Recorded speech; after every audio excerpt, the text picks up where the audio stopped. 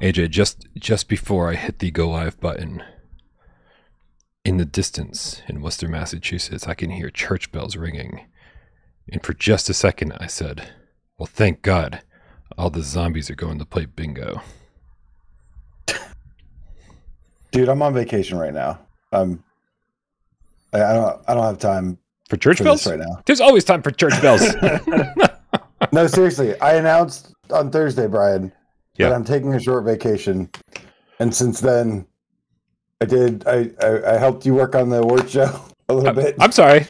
You what now? Yeah, I did. I'm sorry. I did all the work on the award show, and then you were a thorn in my side for the award show. Yes, this is accurate. Yes, you made my life more difficult. You're correct. And I've done a GAMESCAST Saturday, and now a GAMESCAST Monday when I'm supposed to be on vacation. So I'm on vacation. Excellent. Don't talk to me. Would you like me to get somebody else to co-host the show with me today? Nah, I'm already here. Fuck it. No, well, if you're already here, then I guess fuck it. All right. Cool, man. Well, Happy New Year. Let's get this thing started. Brought to you by MeUndies. Oh, fucking... It's gonna be a terrible year.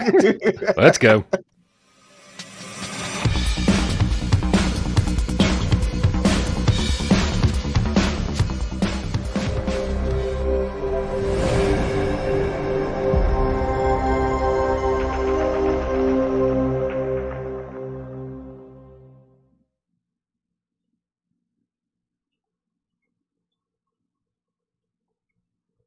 This is PSVR GamesCast Live. We film live every single Monday, Wednesday, and 2 Wise Friday right here on Without Parole. We do it live 6 p.m. Eastern for your viewing pleasure, but don't worry, we also care about your oral pleasure. So we put this thing up on podcast services of your choice. What kind of weird pirate thing are you doing over there? I'm so confused. Viewing pleasure and oral pleasure. I don't know.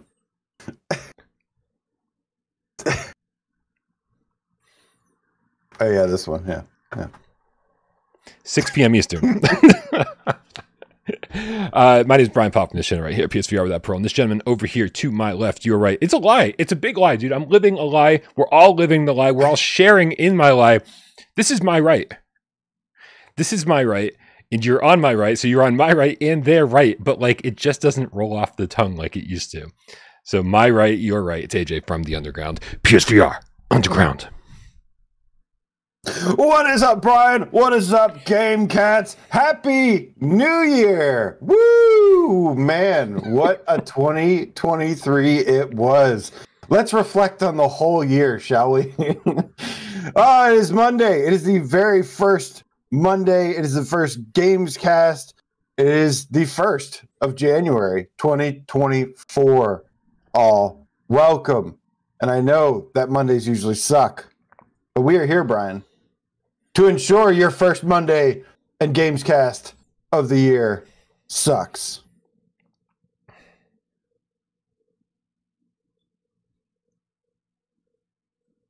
Just a little bit less.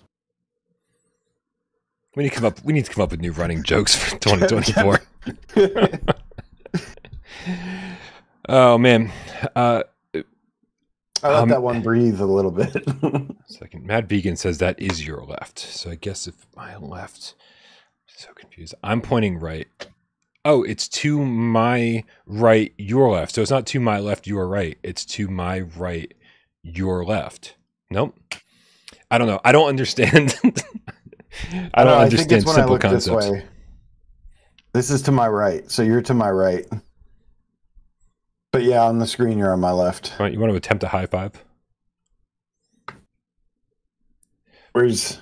Oh, yeah, this is terrible. There's a big GamesCast Live logo between us. Oh, man. Guys, if you don't know already, you should come join our Discord. Come hang out.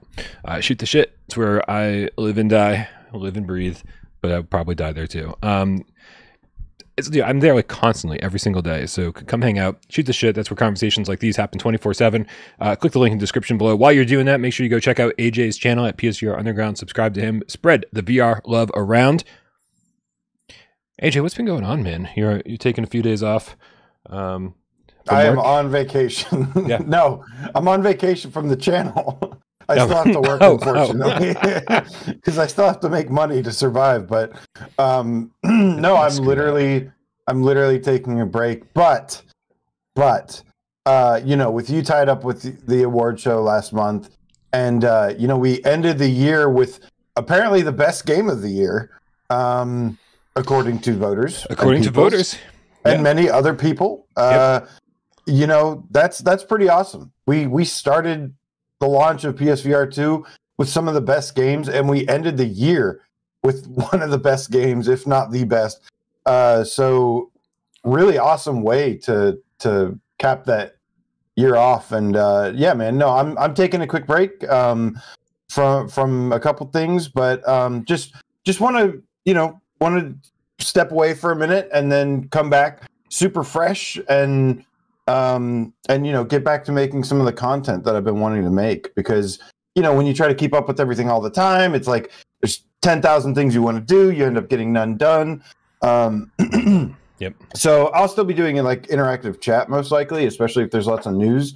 But you know, I just need a little, you know, little mental health break and then get back to things. And hopefully I have a goal to create bigger, better content this year. So but that's going to require some fresh air first.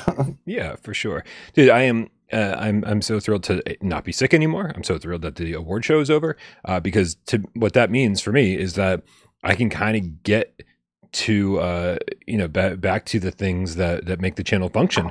You know, I'm kind of excited about making another episode of PSVR this week, you know, this upcoming weekend. I'm excited about getting reviews done. Obviously there's going to be you know, we just had a whole month of games come out. I haven't done reviews for any of those. I've barely played any of those. And so just kind of getting back to like what makes you know, makes the channel run. You know, like the stuff. You're getting very blurry. Like you're trying to conceal your identity, just so you know. Well, I'm not doing a good job because now you can completely see my view of Worcester in the background. It's like you're focused on the background and not on you. Yeah, you need to reverse that. Yeah. And so there you go. Hey, you know. You know what? This is yeah. This is gold for the audio listeners, by the way. Gold. Yeah. Yeah, but dude, I'm excited to like, you know, go play things like, I mean, even Tiger Blade, you know, like some of these smaller games that came out and like didn't you know, didn't get really any attention from me. Dude, last night I played Breachers with I played with Tatum and Izzard and oh shoot, who else was on the team? I should have thought about this before. Don't feel bad. He does this with me. Who, me? I do this? Yes. Yeah. No, we like, have, who was I playing with? Me. Right. And Miles. I completely forgot it was Miles. Don't feel bad, Miles. Don't worry. Miles said he's not watching, so it's game on. We can make fun of Miles as much as we want tonight. Okay. Because he didn't want to spoil anything for RE4, and I totally get that. But you know, just a heads up, we were going to have a pretty typical GAMESCAST for the first 20-30 minutes here, before we dive into spoiler stuff. Yeah. But dude, I played Breachers, and like that was something that I had played the tutorial of in one round of when I was still sick, and I was like, I can't play this, like my stomach hurts and it's making me nauseous. And so we ended up playing a good chunk of Breachers. I don't even know how many rounds we played, but holy crap, man, we played with some squeakers, right? And they were just there's a horrible group of children. Who were said awful things, and it was nice when we finally started kicking their ass, because you know, nothing worse than like being shit on by a bunch of kids, and on top of that, getting your ass kicked by them. Yeah, agreed. But yeah, so I was just getting the feel for Breachers last night and understanding how it worked and really getting used to the controls. And but man, it is. I mean, I think it needs a few improvements. You know, like we need better haptics in that game, because every time you fire your gun, it feels like you're firing, toom toom toom. Like it's just like so. Yeah. I don't know. It's not impactful at all. And man, if they can up the resolution a little bit on that, speak as somebody who is blurry currently, I know what I'm talking about. I need a resolution patch. I do. Yeah, the whole camera needs a resolution patch. But yeah, it's there it is. It's the lighting is good in that game. The textures are okay. And the maps are gigantic. So and it's fun though, right? And it's fun, right? But so that's just like some slight improvements. If they can boost the resolution overall, if they can make the haptics stronger, this is stuff that would like just really add to the appeal. Have you had a chance to play much Breachers? Yeah, and I've talked about it several times now. It's really fun gameplay wise, but yeah, like quality wise, it does leave a little bit to be desired. It doesn't feel like a next gen game. It feels kind of like a late last gen game for sure. It's good though. It's good. It's a good foundation. I'm hoping that it has some success, and then over time, they just update it. And if they stick with it and give us some major updates, like you're looking at one of the definitely at least a top 25 game in the catalog. Yeah, I think so for sure. And it's really good to, when the last thing we want to do is keep comparing this to Firewall. Obviously, Firewall had a terrible launch. Might not even be great right now, depending on who you talk to. I need to jump back into that though, because there were a bunch of patches and people were saying that it was on the right path, and that's basically what I was waiting for. So I do plan on jumping back into Firewall at some point to check it out, because there were some remnants of the good game that it used to be, but yeah, it was just a disaster, like you said. Absolute disaster. At this point, with the studio shutting down, with really the with the reliability, the responsibility being on Sony at this point to keep the servers running, and being a Sony funded game, I honestly think, as a sign of good faith to the community, I think Sony needs to refund everybody's money. Be like, this was an experiment that went horribly wrong. I say experiment; it was a game that went horribly wrong, and it ended a studio. Yeah, it was an established thing, right? It's like, just fucking refund everybody's money. Be like, hey, thanks everybody who tried to support this game. It didn't work out. Sign of good faith. Refund the money, and let's move on. I guess the only other thing you could do is put it as like a PS Plus game or something. Ugh, but man, what a fucking kick in the face that would be. Be like, hey, here's your PS Plus game, right? And we're probably shutting down the servers next month. Like, it's not what you want, right? It was funny too. I saw somebody leave a nice long message after our post award show GAMESCAST. Oh boy, nice long message, basically shitting on all of us, saying, I can't believe the topic of Firewall came up and you guys didn't even blah, blah, blah. You're way too forgiving and you're pussyfooting around the whole thing. And, and I was like, dude, we're not even talking about the game. We weren't even talking about Firewall, the game, during the award show. Yeah. We were talking about the studio and people losing their jobs, and some of those people landing on their feet immediately with Reggie at Strange Games. Like, this is a good thing to come out of a bad situation, and people, like, at least I would say, people weren't mad. One person was fucking so angry. He's like, I've unsubscribed to all 4 of your channels. Fuck you guys. I'm gonna go find somebody who'll be angry about this. And I was like, good. Go find somebody who is miserable like you and get the fuck out of our lives. Because you know what? If you're just going to be a negative fucking pain in the ass, then you're not somebody I want to see in the comment section. This is true. AJ, people are like, you've got 100,000 subscribers. You need to grow a thicker skin. I don't have a thick skin, so this is where I vent. Everything. People are like, oh, you got 100,000. You should just be used to death threats by now. People say these are real things that real people have said, AJ, and it's not true, man. It's not true. We are real people, and we take, we take criticism, I think, seriously. It doesn't community feedback, man. Like, we take in community feedback as is any good operation should. Right, and if you're just a negative fucking little prick, then feel free to get out of my life, right? If everything I do is going to piss you off, then I'm glad you're not here anymore. Yeah. Yep, agreed. In summary, Breachers is fun. Yeah, there's the thing is, there's too many awesome, amazing things going on. I posted on Twitter recently, and I was reflecting a bit, and I was like, man, 2023 is legitimately one of the best years in gaming that I can remember in a very, very long time. And that's all of gaming. I mean, if you put it as just PSVR2 alone, If you look at like the titles that we got, I just quickly threw together some picture, and it's like Gran Turismo 7, Resident Evil Village, Resident Evil 4, No Man's Sky, Pavlov, Demio, Synapse, like all these things. It's just like, wow, like what a year it really was, man. Like, and so like, you know, while being critical is important and stuff, it's like at the end of like, I also don't forget the reason I do this in the first place, and that's because I really enjoy PlayStation VR2 and I enjoy gaming, and I like celebrating the things that you know, the big wins as well. Like that's more fun to me than shitting on stuff all the time. That's just not how I'm wired. Yep, absolutely. It's you know, we're here to tell you what's good and what's bad, or try to help you out and point you in the right direction, whether you choose to listen to that or not. And but you know, we're also not here to. Yeah, people are like, you should have, like in the award show, they're like, you should have the 5 worst games of the year. You know, like top 5 worst games. Like, you know, have people vote on it. I was like, no, man, like, that's just not it's just not the way we operate.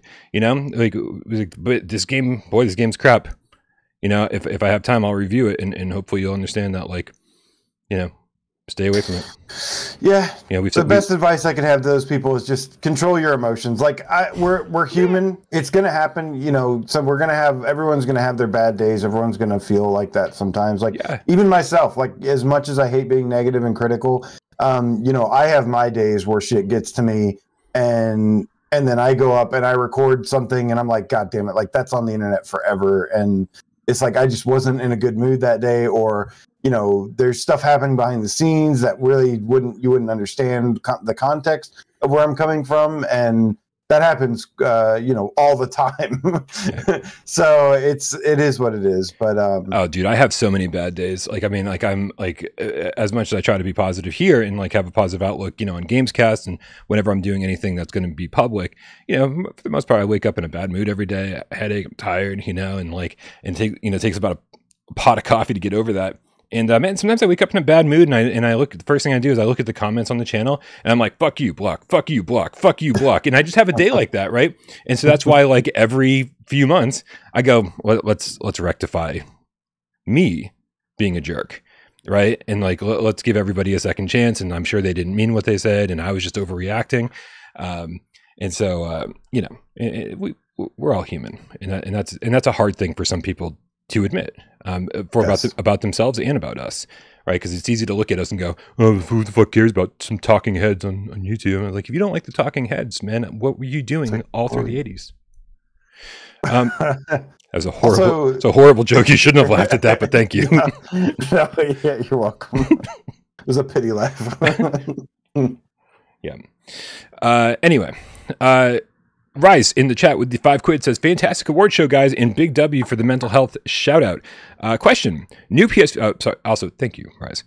New PSVR2 owner here. How do you guys clean your lenses? Any water/lens solution? No. Don't use liquid. No, microfiber cloth. Yep. I got a 30 pack during the PSVR1 era of microfiber cloths from Amazon. It was like $25-$30, something like that. I forget what it was. And it just sits on a shelf. And every month or so, Tornado loves microfiber cloths apparently. So she'll find it and she'll grab it and she'll go hide it in the corner somewhere, and I'll never find it. And so like I just grab another one out of the pack, and I use it clean, dry microfiber cloth. Dude, some people use the same microfiber cloth the entire PSVR1 generation. Like the entire PSVR1 generation, right? And I'm like, yeah, but I'll tell you this. I've said it before. I'll say it again. I love my real optics lenses. And so not only are those protecting the real lenses, right? Because they like magnetize on top of them. So they're protecting the real lenses, but they're also super easy to clean. So you just pop them off, wipe it down, boom, pop it right back on, right? You get to hold the whole thing in your hands. So you're not like holding the whole headset while you try to clean. And even if you don't need a prescription, I would recommend picking that up in order to protect your actual lenses.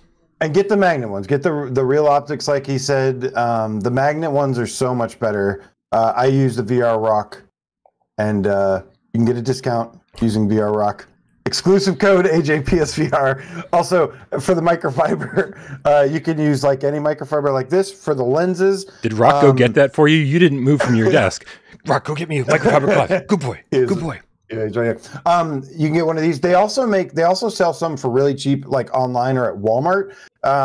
They have like bigger microfibers that look like they kind of look like small towels, like hand towels. Those are okay too. But yes, only use dry microfiber cloths for lenses. And then for my rubber stuff, I use alcohol-free baby wipes. Oh God, I need to get that because you said for my rubber stuff, and I was like, your rubber stuff, and I was like, oh yeah, the part of mine that smells because I sweat when I'm exercising and working out. Yeah. Okay. Yeah. Yep. I should. Yeah, and I wipe it down before and after every use. I just because if you don't like sweat or grease, like skin oil, I should say, oils, all sorts of gunk can build up in there if you don't keep it clean. Keep it clean. Yep. Keep it clean. Hi guys, one of the many reasons you should come join our Discord is because you can leave viewer takeover questions over there. That is what? Wipes. Nothing, dude. Izzard is a maniac. He said wipes for alcohol-free babies. Babies shouldn't be alcohol-free, or families with kids shouldn't be alcohol-free. I'm confused by the whole thing. I don't know. Alcoholic babies. Anyways, if I had a baby, I would be drunk all the time. That's all I got to say. So I'd just be like, I don't know how I got myself into this situation. There's no way of getting out of this situation without ending up on the nightly news, and I am miserable. So let me drink my way out of it. This is what. Not everybody is destined to have kids, AJ, and I think I'm not destined. They say like at a certain point in your life, like cheers. Is that a beer? That is a beer. Oh, I'm so jealous, man. I'm so jealous because that sounds fantastic right now. But the coffee is doing the trick too. I've got beer and water. I'm ready to go. Yeah. Hair of the dog. It's just I was waiting, dude. I was just waiting to for that moment in my life to happen where I was like, oh yeah, man, I do want to like raise somebody and create life. I mean, it's like fucking magical. And I'm like, yeah, that's too much magic for me. I can't stand kids. Yep. So sorry except for Dead Ringer Juniors. Those are the only. Those are my kids as far as I'm concerned. Yeah, I've got a niece and nephew. And they are like two of the most chill kids you could possibly ask for, right? And I'm children by proxy. Yeah, children by proxy. Yep. I'm super happy with that. That is good enough for me. They're super chill, and I still can't imagine somebody relying on you to live, right? If you don't feed me, I might die. I was like, oh shit. Like, luckily Tornado feeds herself. She knows where the bag is. She dumps it out. She does her whole thing. It's great. I don't think kids are nearly as dexterous. But yeah, you want to come join our Discord because that's where you can leave viewer takeover questions. You get your show, you can get your question on the show without ever paying us a penny, although we do appreciate you leaving tips here so we can read your comment live on the show. But Goodbye Bird over on our Discord wrote #viewer takeover. Of the flat games that came out in 2023, the flat games, AJ, did you know there were flat games that came out in 2023? I didn't. Yeah, apparently a lot. There was no time for it. There's no time for flat screen games. Fucking old, outdated, nonsensical 2D pancake. No, I'm just kidding. What would be your top 5 wish list for getting a VR port? Mine, according to Goodbye Bird, is RoboCop, Viewfinder, Alan Wake 2, Dead Space Remake, and Killer Frequency. Okay, I forgot Avatar, so now it's 6 games. Damn. I don't know. What's Killer Frequency? I got to look this up. I don't know what that is. And then there was like one other, I don't think I know what it is. But like, yeah, I mean, RoboCop or even the Avatar game, like that would be pretty sweet. Well, the good news is we got one of them. We got Resident Evil 4, which we're going to be doing a complete deep dive review today on. Uh-oh. Is that what we're doing today? Yeah, it's a spoiler cast, so no stone unturned if possible. Dude, personally, Armored Core. Oh, like, was it Armored Core 6? Is that what it was?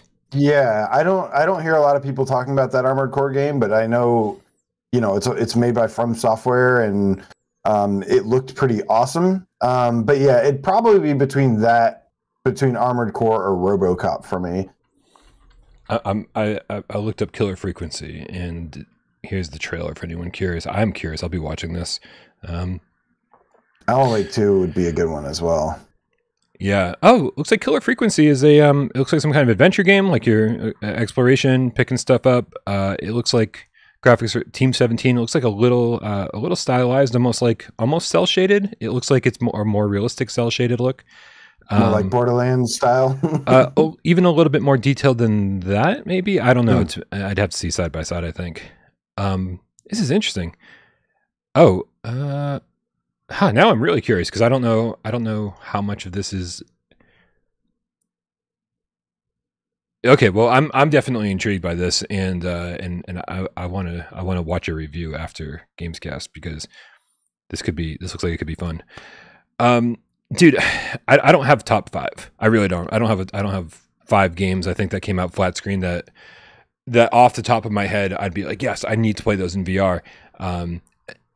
Here, my guess, AJ, is that there's 100 indie games that came out this year for the flat screen that I am not familiar with. Right, just like games that I'm like, oh yeah, I didn't even know those existed, but I'd love to play them. But because our beat is the VR space. They're not even on my radar, which is kind of a bummer. But so I picked 3 really big ones, and that's obviously Dead Space Remake that we just talked about. Because I played that game 5 times on PlayStation 3. I platinumed it. Wow. Yeah, I screwed up. I screwed up on like 1 or 2 of my playthroughs, and so it took me 5 times I think to beat it, or to get the platinum. And at that point, I was like, I don't need to play this game again unless it's VR. That's the only way I'm going to play it again. Like, I'm good. Baldur's Gate 3, obviously. I haven't played a good, meaty RPG in a very long time. And people saying it's one of the greatest games ever made. Not even the best RPG ever made, but one of the greatest games ever made. So I'm like, yep, put that in VR and let me absorb that. And then Metroid Prime Remastered is a nice cheat because that game came out 20 years ago on GameCube. Yeah, Metal Gear Solid Remake Collection or whatever. Yeah, I'll take that too. Right. But boy, like Metroid Prime, like absolutely one of the best contenders on a Nintendo console for VR treatment. And so I would absolutely love to be Samus in first person VR, running around. Like I always thought the controls in that game was like good, but in VR, I think it'd be so much more intuitive. So I'd be down. Chat seems to like Armored Core 6 quite a bit. Nice. Yeah, I like to know how it sold because it came out, obviously during a time where there's tons and tons of stuff to play. Awesome Tatum says, Killer Frequencies, you play as a radio DJ who has to solve a murder case. I'm down. That's pretty cool. That's actually a very cool concept. Oh, Foxdie Infected says Killer Frequencies on Quest, so maybe we get a port in the future. Things are looking up, AJ. Yeah. 2024 could be the best year ever. But is it like Quest native, or is it like Quest with PSVR or Quest with SciAdapt Lab, whatever it's called? That's a good question. But dude, I mean, not to get way off topic, but the Unreal Injector is out now, and so people are just talking like crazy about all of the about all the different games that they've tried in VR using this Unreal VR Injector, and man, I hope that Wes has had time, because Wes is our PC guy, obviously. I hope that Wes has had time to play a bunch of these games and try a bunch of these games out, because I know that our community is curious, and I'm curious as well. I'm not interested in PC gaming, and so I'm not going to be doing it personally, but I am very curious. He says Quest native, so that's a good thing. Thanks, Boxdie. Yeah, it's a good year for. I mean, could have been stronger in terms of sales, but it was generally a good year for VR in terms of content, at least, and headsets. Yeah. And yeah, another capping off the year with that Unreal Engine 5 injector. I'm waiting to hear more feedback on it. Like, I was like, oh my God, if this is how amazing it sounds, like, I don't think it's to the point to where it's as amazing as it sounds just yet, but it is like a good proof of concept. And and I'm sure over time, as things get tweaked and whatever, it'll improve. But and I think more than anything, like you said, it's kind of like good proof of concept. So I think what's good about it is that with zero effort, games certain games, developers can see people raving about the VR versions of their games that they haven't even implemented VR support into, and so they go, Yeah. well, if we did an official VR version of our game, it obviously works. People are loving it, just with this pretty basic mod. So we could absolutely turn this around and sell it to people on Quest, sell it to people on PSVR2, and give an official version on PC VR where like it's really VR AF, right, rather than using like a gamepad. So that's the hope, is that it inspires developers to, jump into the VR scene, especially if people see like their game blowing up because of some VR mod or something. That's the hope. We haven't really seen that translate a bunch yet, but any progress is progress for sure.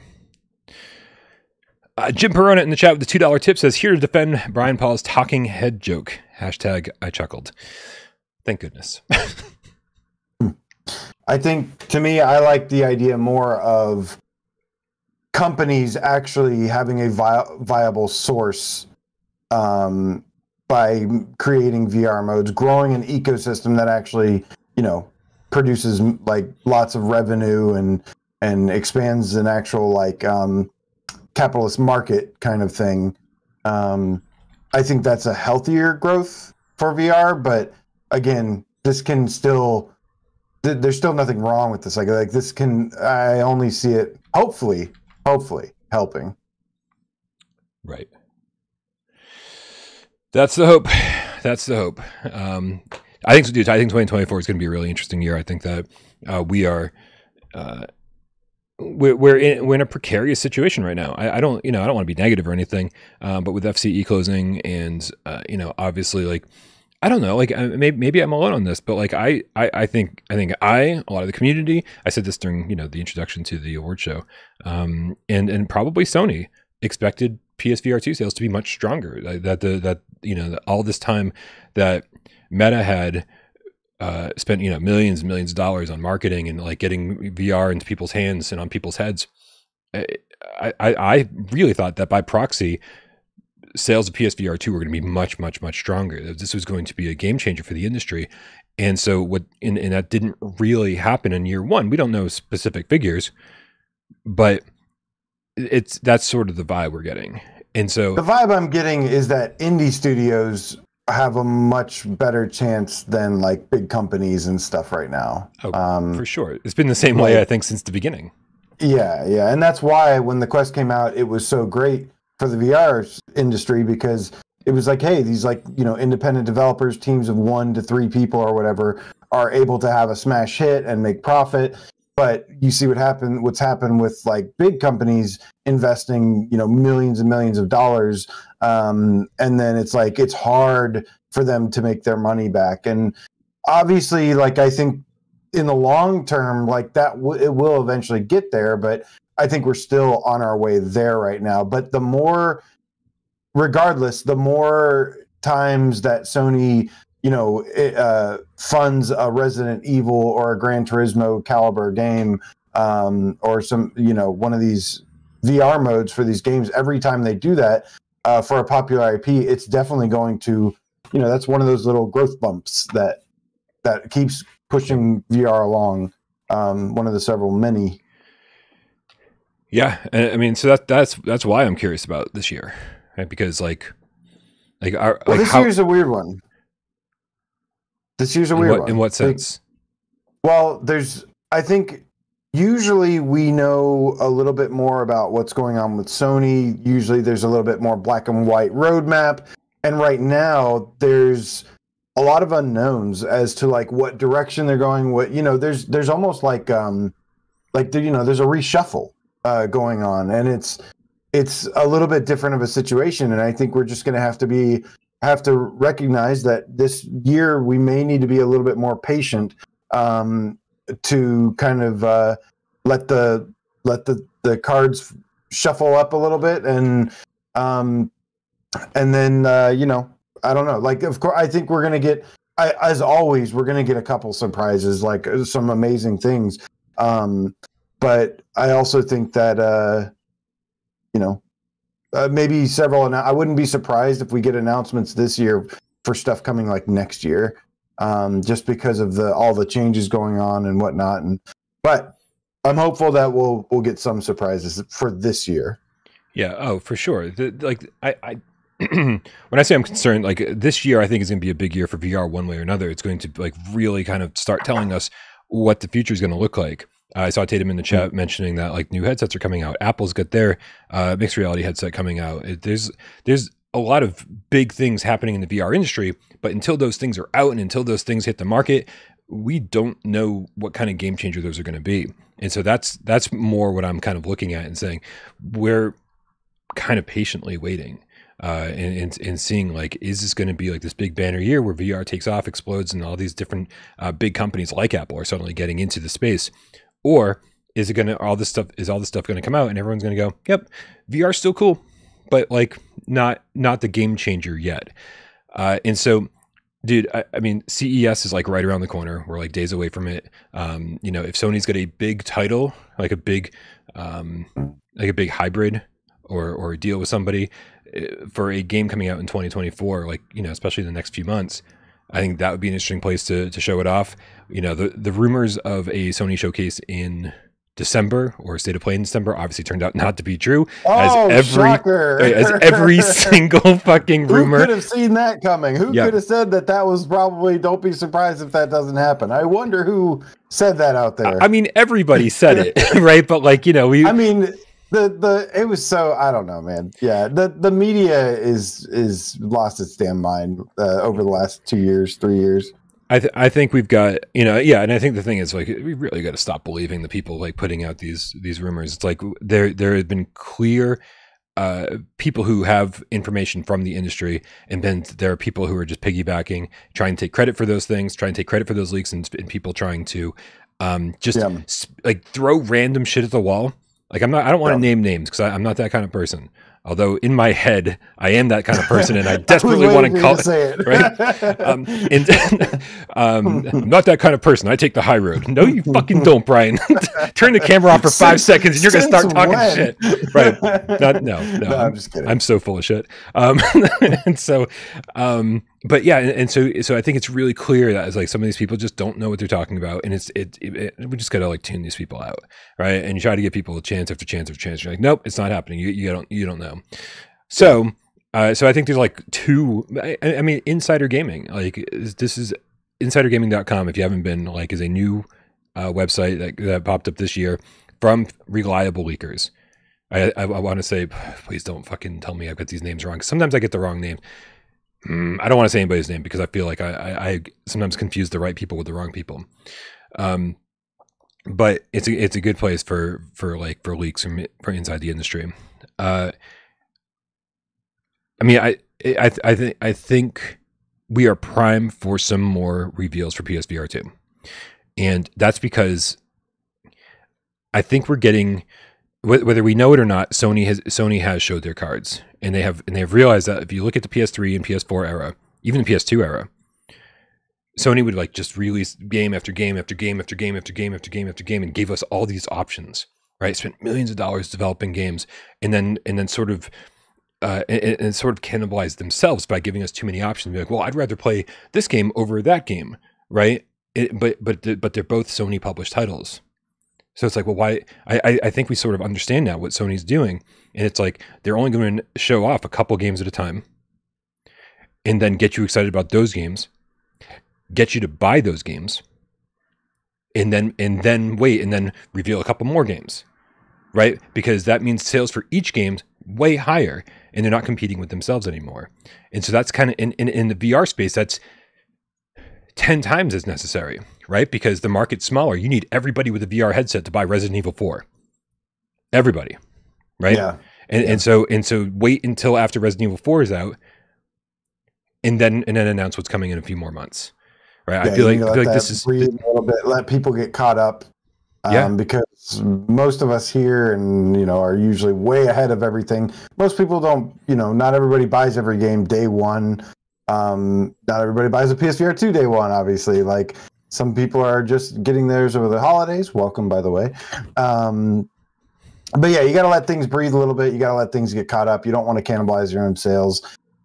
And yeah, I think you're right. Like they're gonna, you know, keep relying on indies to kind of keep the consistency, and then, you know, just have some big surprises for us here and there. Yeah, lots of third party, probably lots of leaning on third party funding, and to get third party to add like VR modes or create VR titles for us. Oh yeah, spending $10 million to get like Village or RE4 in on the PSVR2. They should just keep doing that. Just keep doing that. Yep. I mean, and they should do that internally. Like Yeah. some, like there's got to be a small team within Sony that could take The Last of Us and give us a, you know, I mean, I say free VR upgrade for it, but fuck it, like make it a free upgrade for The Last of Us Part 1 remastered, right? Give everyone a reason to actually buy that game again. Because that's what I said. I played Last of Us 2 or 3 times, and I'm not playing it again until it hits VR. Just same thing I said about Dead Space earlier in the show. And so, well, I think the reception that Resident Evil 4 got was big. I think that was a big sign, very telling for Sony, that people like these games with just VR modes added on, even if they're added on later. You know, if you got to make a couple tough choices, couple sacrifices here and there, when the overall product is as high quality as possible, and it's, you know, an actual like official title that's really like extremely polished, that people like that for sure, and it's full games. sorry, sirens on my end. I was trying to turn the mic down. Yeah, I agree, man. I agree wholeheartedly. As great as Call of the Mountain was, I know that you weren't as big of a fan as I was. People walked away disappointed, saying, "Man, I wish that was a full-fledged Horizon game." And it was like, oh, too much climbing or whatever. So like, you know, like when it would have cost you way less money to just bring a Horizon game into VR and make alterations as needed, you know, that should have sent a clear message, I think, to Sony. Yeah. Samson143. Hey AJ, I want to talk to Samson. The new stand-up. Fly me to the moon, like that bitch I was crammed in. I don't know. That's it. Yeah, you nailed it. Okay, cool. Yeah. $5 tip says Happy New Year in 2024. I hope to finally try PSVR2. That's a great New Year's resolution, Samson. That's yay. Awesome. Yep. Samson, yes. PSVR. I'm surprised you haven't. You've been with us. You've been commenting for a while, man. So thank you for your support and all that. Yeah, I can't wait for you to try PSVR 2 as well. Spoiler alert, it's fucking awesome. Yeah, it is fucking awesome. Yeah, I mean, the support from this community has been amazing. Like, the fact that there are people who were watching the channel for months before buying a PSVR 2. People have said that we're the reason they bought a PSVR 2. People who, you know, are still on PSVR 1 and, you know, still watching the channel, even though the stuff we're talking about is not relevant to them yet. You know, something sort of like, hey, this is something that you're going to be looking forward to in the future. And so I just want to say thank you. Like, the support has been amazing. It's fascinating to me that you guys are watching even without a PSVR 2 headset. Yeah. Y'all are 100% the reason that we still do this. Absolutely. But yeah, I mean, speaking of the future, Brian, you know, we 2000. We have kind of a general idea of what's going to work moving forward as in terms of games, but I'll tell you what I'd be really interested in. And again, I feel like this is something, maybe a conversation for next year. I know we just got to this year. Hold on, let me take notes. Let me write up the run of show for January 1st, 2025. I'm already thinking about the future, but I will be curious to see how they expand on the features side of PSVR 2. I mean, Eric Lempel did an interview recently, and he did talk about that the sales are doing okay. Like, they're doing fine. They're good. I think good is the word he used. But he did say that they expected VR gaming to be having a much bigger impact. And you can see in terms of Sony's strategy, what they tried was like, let's just double down on games. Let's just make sure there's games and there's nothing else. Well, that's created now this this kind of different ecosystem where you've got PSVR2, where it has like these amazing, polished, official games by big companies and studios and stuff, as well as support for, you know, the smaller indie devs and indie games. But then this is, of course, one of the strengths of like the MetaQuest, the MetaQuest 3, where it's like, you know, you boot it on, it's got a 3D home screen, it's got movie players and stuff. And it's like, you know, my preference, my primary reason for VR is the gaming. I mean, that's what generally interests me the most. That being said, I do think it would be wise of Sony to consider investing in other things to just keep you in the headset, reasons to keep the headset on, things like, you know, additional features like movie players, cinema apps, things like that. So I am hoping in the future, luckily these are things, I think the hardware is fantastic, obviously, but I am hoping that they eventually, you know, find some ways to work in some additional features, some additional ways to use the PSVR2. I don't want them doubling down on a bunch of useless nonsense, but just to have some additional features would be nice, even though games are the most important. Yeah, no, I mean, games are absolutely the most important. And honestly, if we go through this entire generation and all we're getting is awesome games, fine. Right? Like this is, I have 100 ways to watch movies. I have 100 ways to do all the different things. I have ways to, you know, be social and communicate in a social space, whether it be virtual or not. I have a lot of ways to do that. Yes, I do think it's important for us to have a theater app. I think big screen, you know, is taken off, and having a way to like go and hang out with your friends and do that, great. I think, you know, we all were really hoping that Sony would announce something about VR, about PlayStation Home in VR, that kind of thing, give us a virtual space to exist in. All of this stuff would be amazing. So I don't want anybody thinking I don't want that to happen. But honestly, like, I spend so much time in the headset playing games that like I don't see personally. I mean, and I think I might be in a unique situation. Maybe you're in the same unique situation, AJ, where like we spend so much time because of like we're reviewing games and trying to play everything that comes out. Like, I mean, sometimes I take off the headset and go, okay, that's it for the day. I'm gonna watching a movie when laying down in bed, seeing the screen from a distance is actually like a nice kind of hits the reset button for my brain a little bit, gives my eyes a break and everything. So I'm to that point, yeah. You know, 600 games later. Right. It takes a long time to get to that point, though. And yeah, I mean, I agree. I do enjoy, like, it's really healthy to kind of go and do other things and then come back. You have a better appreciation for what it is we're actually getting. It certainly helps a lot. That being said, like I said, any additional reason, you know, games can be very physical. Sometimes you're really tired and after a long day of work and you just want to relax, and you know, finding ways to keep you in the headset but still being able to relax, I think would be a nice complement to all the gaming as well. Agreed. Yeah. Listen, life isn't all about me. It's hard for me to remember that sometimes.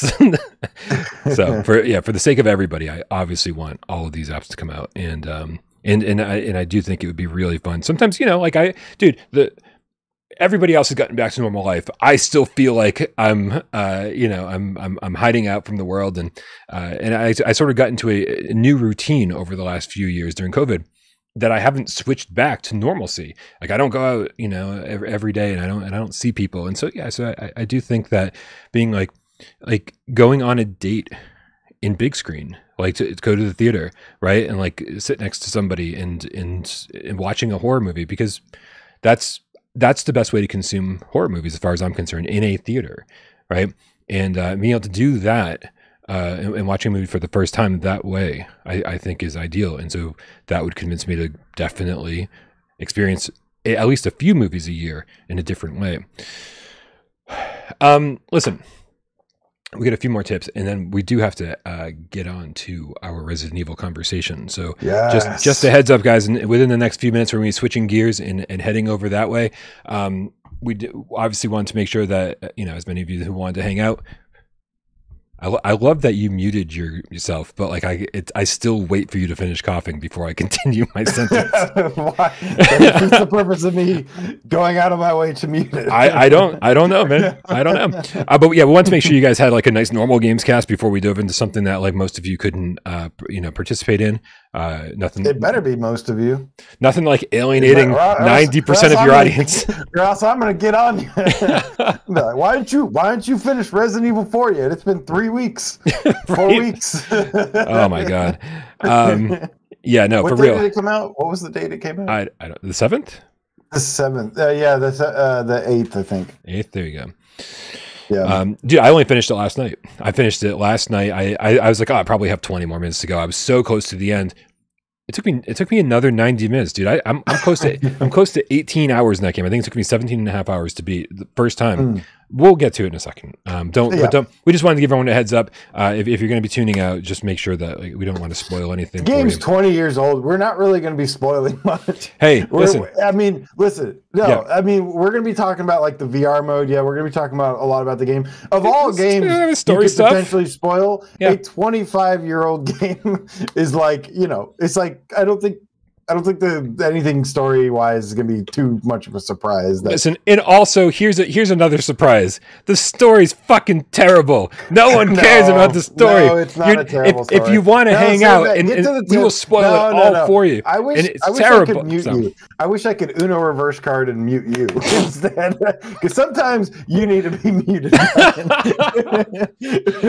I don't disagree with that. And if you ever have me on your channel, feel free. Do what needs to be done. Just on mute the whole time. I don't disagree with you. Sometimes we end the show and I go, maybe I should have been muted the whole time. But okay, yeah. But I guess you said you wanted to get some tips, and then we'll get into the spoiler cast for sure. Living Legend with the Canadian $5 tip says, "Happy 2024 Game Cats. Here's to a better year, and hopefully better for flat screen and PSVR2 games. One love, one love." He also adds another tip. Canadian $5 tip says, "AJ, any news when your Beanie will get a Funko Pop? I don't know why I pronounced that way. Funko Pop figure. I would pre-order that in a heartbeat." You do need a Funko Pop. You already kind of look like a Funko Pop. I think Funko Pops are dumb. Oh, here we go. There goes that sponsorship. Sorry. We're taken by MeUndies. I apologize. Funko Pop. I think Funko Pops look so dumb with their beady eyes. I actually do have one. But that's because it actually has eyes. And you know what it is? Wait, which one has eyes? Oh man, hold on. I have, from one of the greatest Sonic game of all time, I have the Werehog. Oh god, I forgot about the Werehog. I have the limited edition Werehog Funko Pop. That's the only Funko Pop I have. Okay, I do have a Ash as well from Evil Dead. Oh, cool. Nice. Yep. Yeah, I've got I just have a couple. I got Max from Where the Wild Things Are. That was because my band when I was starting the YouTube channel, I had a band. It was a 3-piece, became a 2-piece, whatever. It was just me and a cello player for the most part. And our band was called Max's Monsters, obviously based on Where the Wild Things Are. And and so I had that as kind of like our little logo. And then I got super into Attack on Titan for a minute, and so I got 2 or 3 of those Funko Pops. And then Attack on Titan went away, and I was like completely forgot to watch it when it came back. And then I think I have a Batman. What's the Batman? Do you remember the Batman animated series? I mean, we all remember the series, but what was the one where like there was a Batman and like his skin came off and we found out he was like a robot or something? Like, do you remember this? It's like super hazy, but it was one of the best episodes. And they actually made a Funko Pop based on that one episode. Nice. With the metal. I don't remember exactly. I just remember like a factory and maybe Catwoman in it or something. Yeah, they were making like copies, like clones, robotic clones of all of these different people in Gotham City. Yeah, trying to replace everyone or something. I forget what it was, but that was a cool ass episode, and so I got that Funko Pop. Okay, I think we're caught up. All right, which means, guys, it is time to shift gears, and we're going to talk about Resident Evil 4 Remake. This begins the spoilercast. Thank you, everybody who stuck it out with us through the beginning of the show, and had no intention on sticking it out with us through the second half of the show. We appreciate you guys showing up, and we don't hold it against you if you leave. We do not want to ruin anything for you. Spoilers. No, spoilers. Not Mask of the Phantasm, Tatum. It wasn't a movie. It was part of the animated show. Yeah, it was an episode. Yep. Spoilers. Resident Evil 4 spoilers. And if you don't want any spoilers, turn it off now. But hopefully, I'm watching the view count. The view count just went up by 5. People are people are tuning in, going, "Are they finally talking about RE4?" Yes, that's right. That's what I figured. It's been enough time. For sure. All right, man. So listen. First things first. I do kind of want to get this out of the way. We got to get this fucking village stuff off the screen. This is us shifting gears. I do think the story's terrible. Scott. This is the second time Scott has asked us to only spoil the first 30 minutes. We're spoiling the whole thing. So. Yep. And I understand where you're coming from. You want to be here for the whole show. I fucking love you for that. But it would be so boring and generic if we don't talk about what's actually in the game, trying to avoid spoilers. Right, we've sort of already done that multiple times over the last month. Yeah. Right. So please put this in your watch list and come back to it in a couple weeks when you finish the show. Fingers crossed. Or just let us spoil it, because who cares? Bad Robo says spoilers for a 20-year-old game. Do you know how many people in our community have said, I never played RE4 ever. This is my first time experiencing the game. I never played the original and haven't played the remake. I'm playing this because it's a VR game. And so Flippy Nuggets, I love it. What the fuck is a Funko Pop? I think spoilers, for this one, it's based on a game. It's very accurate. Based on the original game, which came out 20 years ago. And, I don't know, this isn't like, there's not like any, there's story elements, but it's like, these aren't like huge gasping twists that are in the, it's not like spoiling the end of like a M. Night Shyamalan movie or something. Right. It's like, it's more about just all the cool shit that's in the game. Right. But I still hate the story. And I want to start off with this first and foremost, right? Because it does feel like a game that's from off to a great start. Yeah, no, listen. I love the story in the original Resident Evil, RE1, PS1, right? And maybe the second game, maybe even the third game, but really, like, that is kind of where shit stops. Because it got convoluted, it got ridiculous. Characters, like, I don't know, it just got all over the place. And this game specifically feels like a game that came out 20 years ago, story-wise, because, dude, this is the same story that Final Fight had. Like, Final Fight from, like, the Super Nintendo era, right? Oh, the president's daughter's been kidnapped. Go get her. And I'm like, oh, Jesus Christ. I love this. I love this. It's an action adventure with, like, horror elements to it. It's all Resident Evil has been crazy and over the top, and sometimes campy, sometimes cheesy, and I think that's kind of like the charm of it. Agreed. What makes Resident Evil cool is not necessarily the story, but I do feel like, hey, like, if you actually look at the lore of this game, if you actually dive deeper into some of the characters, it's like they're more than just, I don't know, they're a little bit more than just regular plot devices. Like, they're actually, like, kind of cool, likable, let's just say likable characters. And then there's some really cool, like, boss fights, boss enemy designs. And then, of course, you're playing the game as Leon, which is, like, the most popular Resident Evil character of all time. Right. Sadly, I think Leon's highlight was Resident Evil 2. I loved the way they introduced him in that game, and I only played the first couple hours of the remake, so I don't know what they changed in that. But man, I'm definitely hoping that they go RE2 remake for the next VR game that Capcom brings to PSVR2. Yes. If there's going to be another one, because Dude, I know we've been over this and probably over this too much, but I do want to reiterate that like the things that I hated about this game, like the things that I really strongly just was averse to, you know, all of the third person stuff, going into third person for ladder climbing, going to third person for the roundhouse kick, going into third person for whatever, right? For in the 2D cutscenes, just like, you know, it felt like a step backwards from Village at first, but man, oh man, like it just gave this game a different feel to it ultimately. And so, you know, so I was playing last night, getting through the last hour and a half, 2 hours. And you know, every time Leon pushed through a door and it went into third person, and so you saw it from behind, those type of things, or climbing ladders, it's something you get so used to, and it's fine.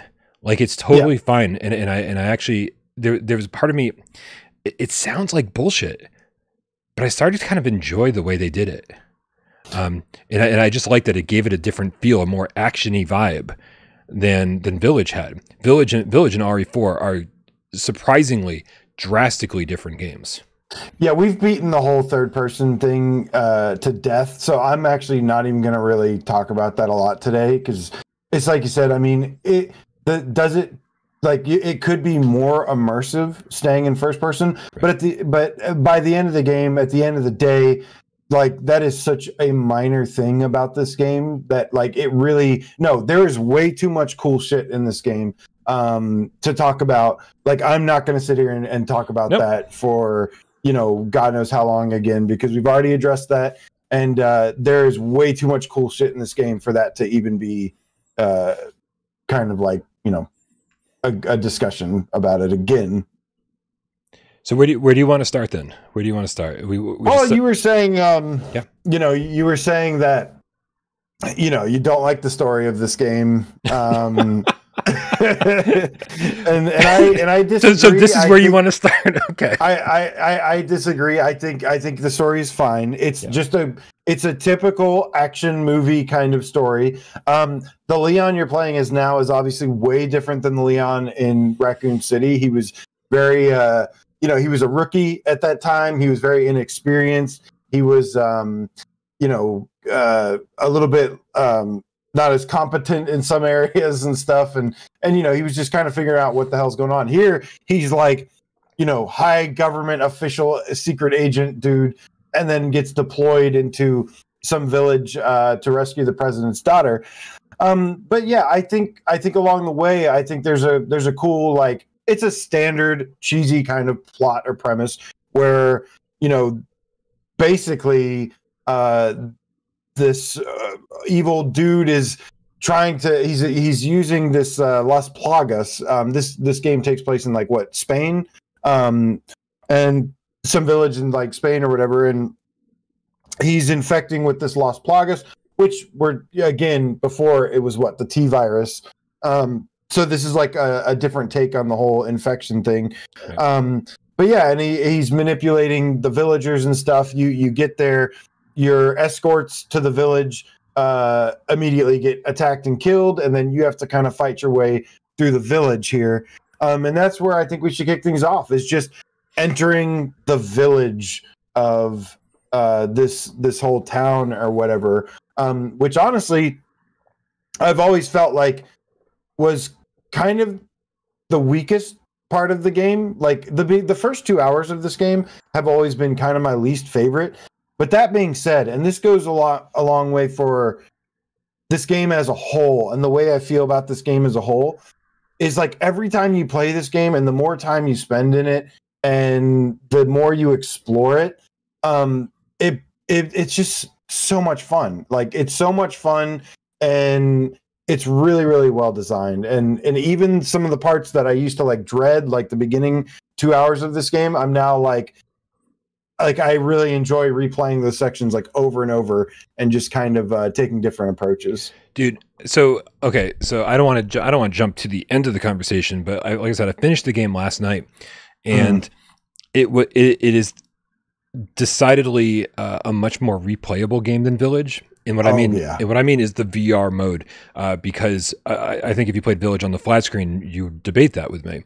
But because this has trophy support, right? I finished the game last night. I think I have 25% of the trophies. Finishing the game on the default difficulty level. there's something about the fact that it has full trophy support, the fact that it's got New Game Plus, that there are 2 higher difficulty levels to beat after you finish the default difficulty. Immediately after rolling credits last night, I started a New Game Plus, and I said, fuck the next level up. I'm going to go straight to professional. Like professional level, I'm just going to do that. Oh yeah, that's what I did too. Because I don't think I found the game too challenging. There were moments that, like, you know, that took me 3 or 4 tries, but I felt like a lot of that was a little bit of luck. I felt it was a little easier than I was used to. But then looking at my footage, like, so luckily when you said we were going to do the spoiler cast, I was like, crap, I got to play through this whole game again. I love that you're like, in preparation for an hour-long show, I'm going to play a 15-hour game all over again. You know, I have to play or watch things several times to like make it stick in my memory. Oh, same. Sometimes, and so. But luckily, I have my full playthrough recorded and just like non-commentary footage, and like thank God I did that. And I was like scrolling through it and like skipping through it, and I was like, wow, like these scenes and these set pieces. And like you said, it seemed easier while I was playing it, but looking at the footage, looking at myself playing it, I'm like, dude, this looks really like difficult and really intense. Yeah, it looks really intense, really difficult. It looks beautiful, very, very impressive visually, just from so many different aspects of it. And yeah, so like, I don't know if it's just like if it's because the remake is slightly more accessible, slightly easier than Resident Evil games traditionally. I think it's because we're playing in VR. Yeah, I think there's a little bit of an advantage there. But yeah, but I did restart on the professional difficulty as well. And like you said, man, this game is highly replayable. I mean, with Village, like I wanted to replay it. I was really looking forward to playing through it again. But as I started playing through it again, like I started to fall off it a little bit. This game does not have that same feeling. This game feels like, you know, that's a big thing that separates it, is like, wow, this really feels like a game you can just play over and over and over like again. It was designed for it. Like Resident Evil 7 felt designed for it because of the unlocks, because of the things that the collectibles, everything. It just felt like it was designed for it. When Village was brought into VR, it was brought into VR so that you could play the campaign. And like I feel like way too quickly you can kind of screw yourself a little bit in Village by unlocking the stake and then unlimited ammo for the stake, and then suddenly you're like, I did that. I did the exact same thing. I was like, this is awesome, but it's ruined the game for me. Like, it ruined one shot kill everything, and I have an unlimited amount of ammo for it now. And so with this, I absolutely feel like this was designed for it, designed to be played and replayed. I saw Robbie Y in the chat ask if things carry over in New Game Plus. Yes, and I think that's part of the appeal. This is something interesting, AJ, and I didn't know if it was me being fucking oblivious as always, or if this was something that happens in a New Game Plus. So the first time I played through the game, I was like really taking my time exploring every corner, just like, you know, whatever. And this time I'm like, boom, like fucking, you know, kick it into like 5th gear. And I am running through environments, just like looking for the next enemy, making sure I pick up whatever I can along the way. And I am just kind of blasting through it and having a really good time doing it. But I get, you know, that very first house you go into where where you have your first encounter with the enemy, when you leave that house, it like fades to black. There's a cutscene and then you're outside the house. And so I started so last night on my New Game Plus on Professional, I started walking toward the bridge, and I don't know what caused me to turn around, but something caused me to turn around because I was like, oh, is there something outside the house? And I went back, and in front of the house, there's a shopkeeper. Yeah, the merchant.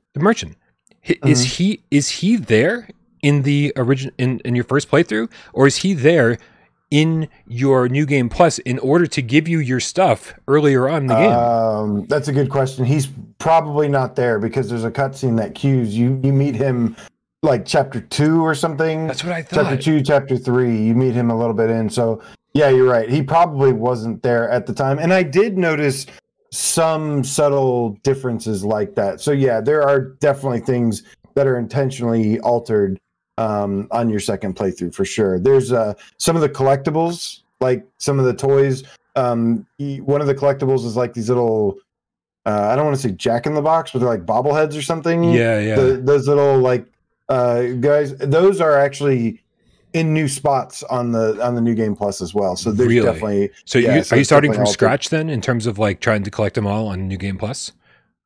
Yes, I'm on.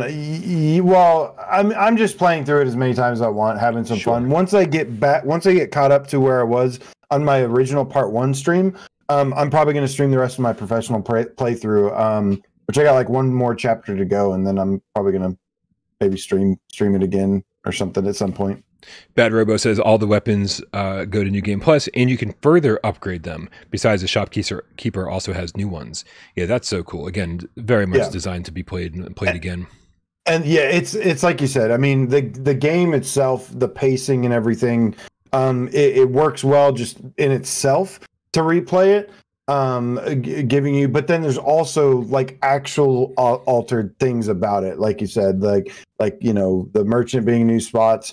The collectibles, the new weapons, the alternate weapons. There's a lot going on here. There's a lot of unlocks and stuff as well. So the Headbite says I'm on New Game Plus, and they sum up 16 puppets. So they don't introduce those for like hours. Like I think it was like 4 or 5 hours into the game before they were like, oh, here's these collectibles you can find, and I was like, what? Right. This seems like it seems really late in the game to start introducing those. Train on my end. What do they introduce them earlier in New Game Plus? They must. Well, like I said, yeah.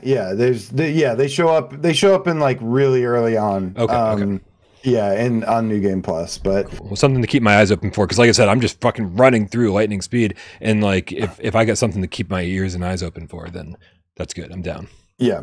But yeah, so you start out, you're going through the village, you're basically, your escorts get killed right away, so you go through you're kind of like just thrown out into the woods, and you're gradually making your way through these little village parts, and you've encountered these Las Plagas, these infected people, which again, Resident Evil used to be zombies.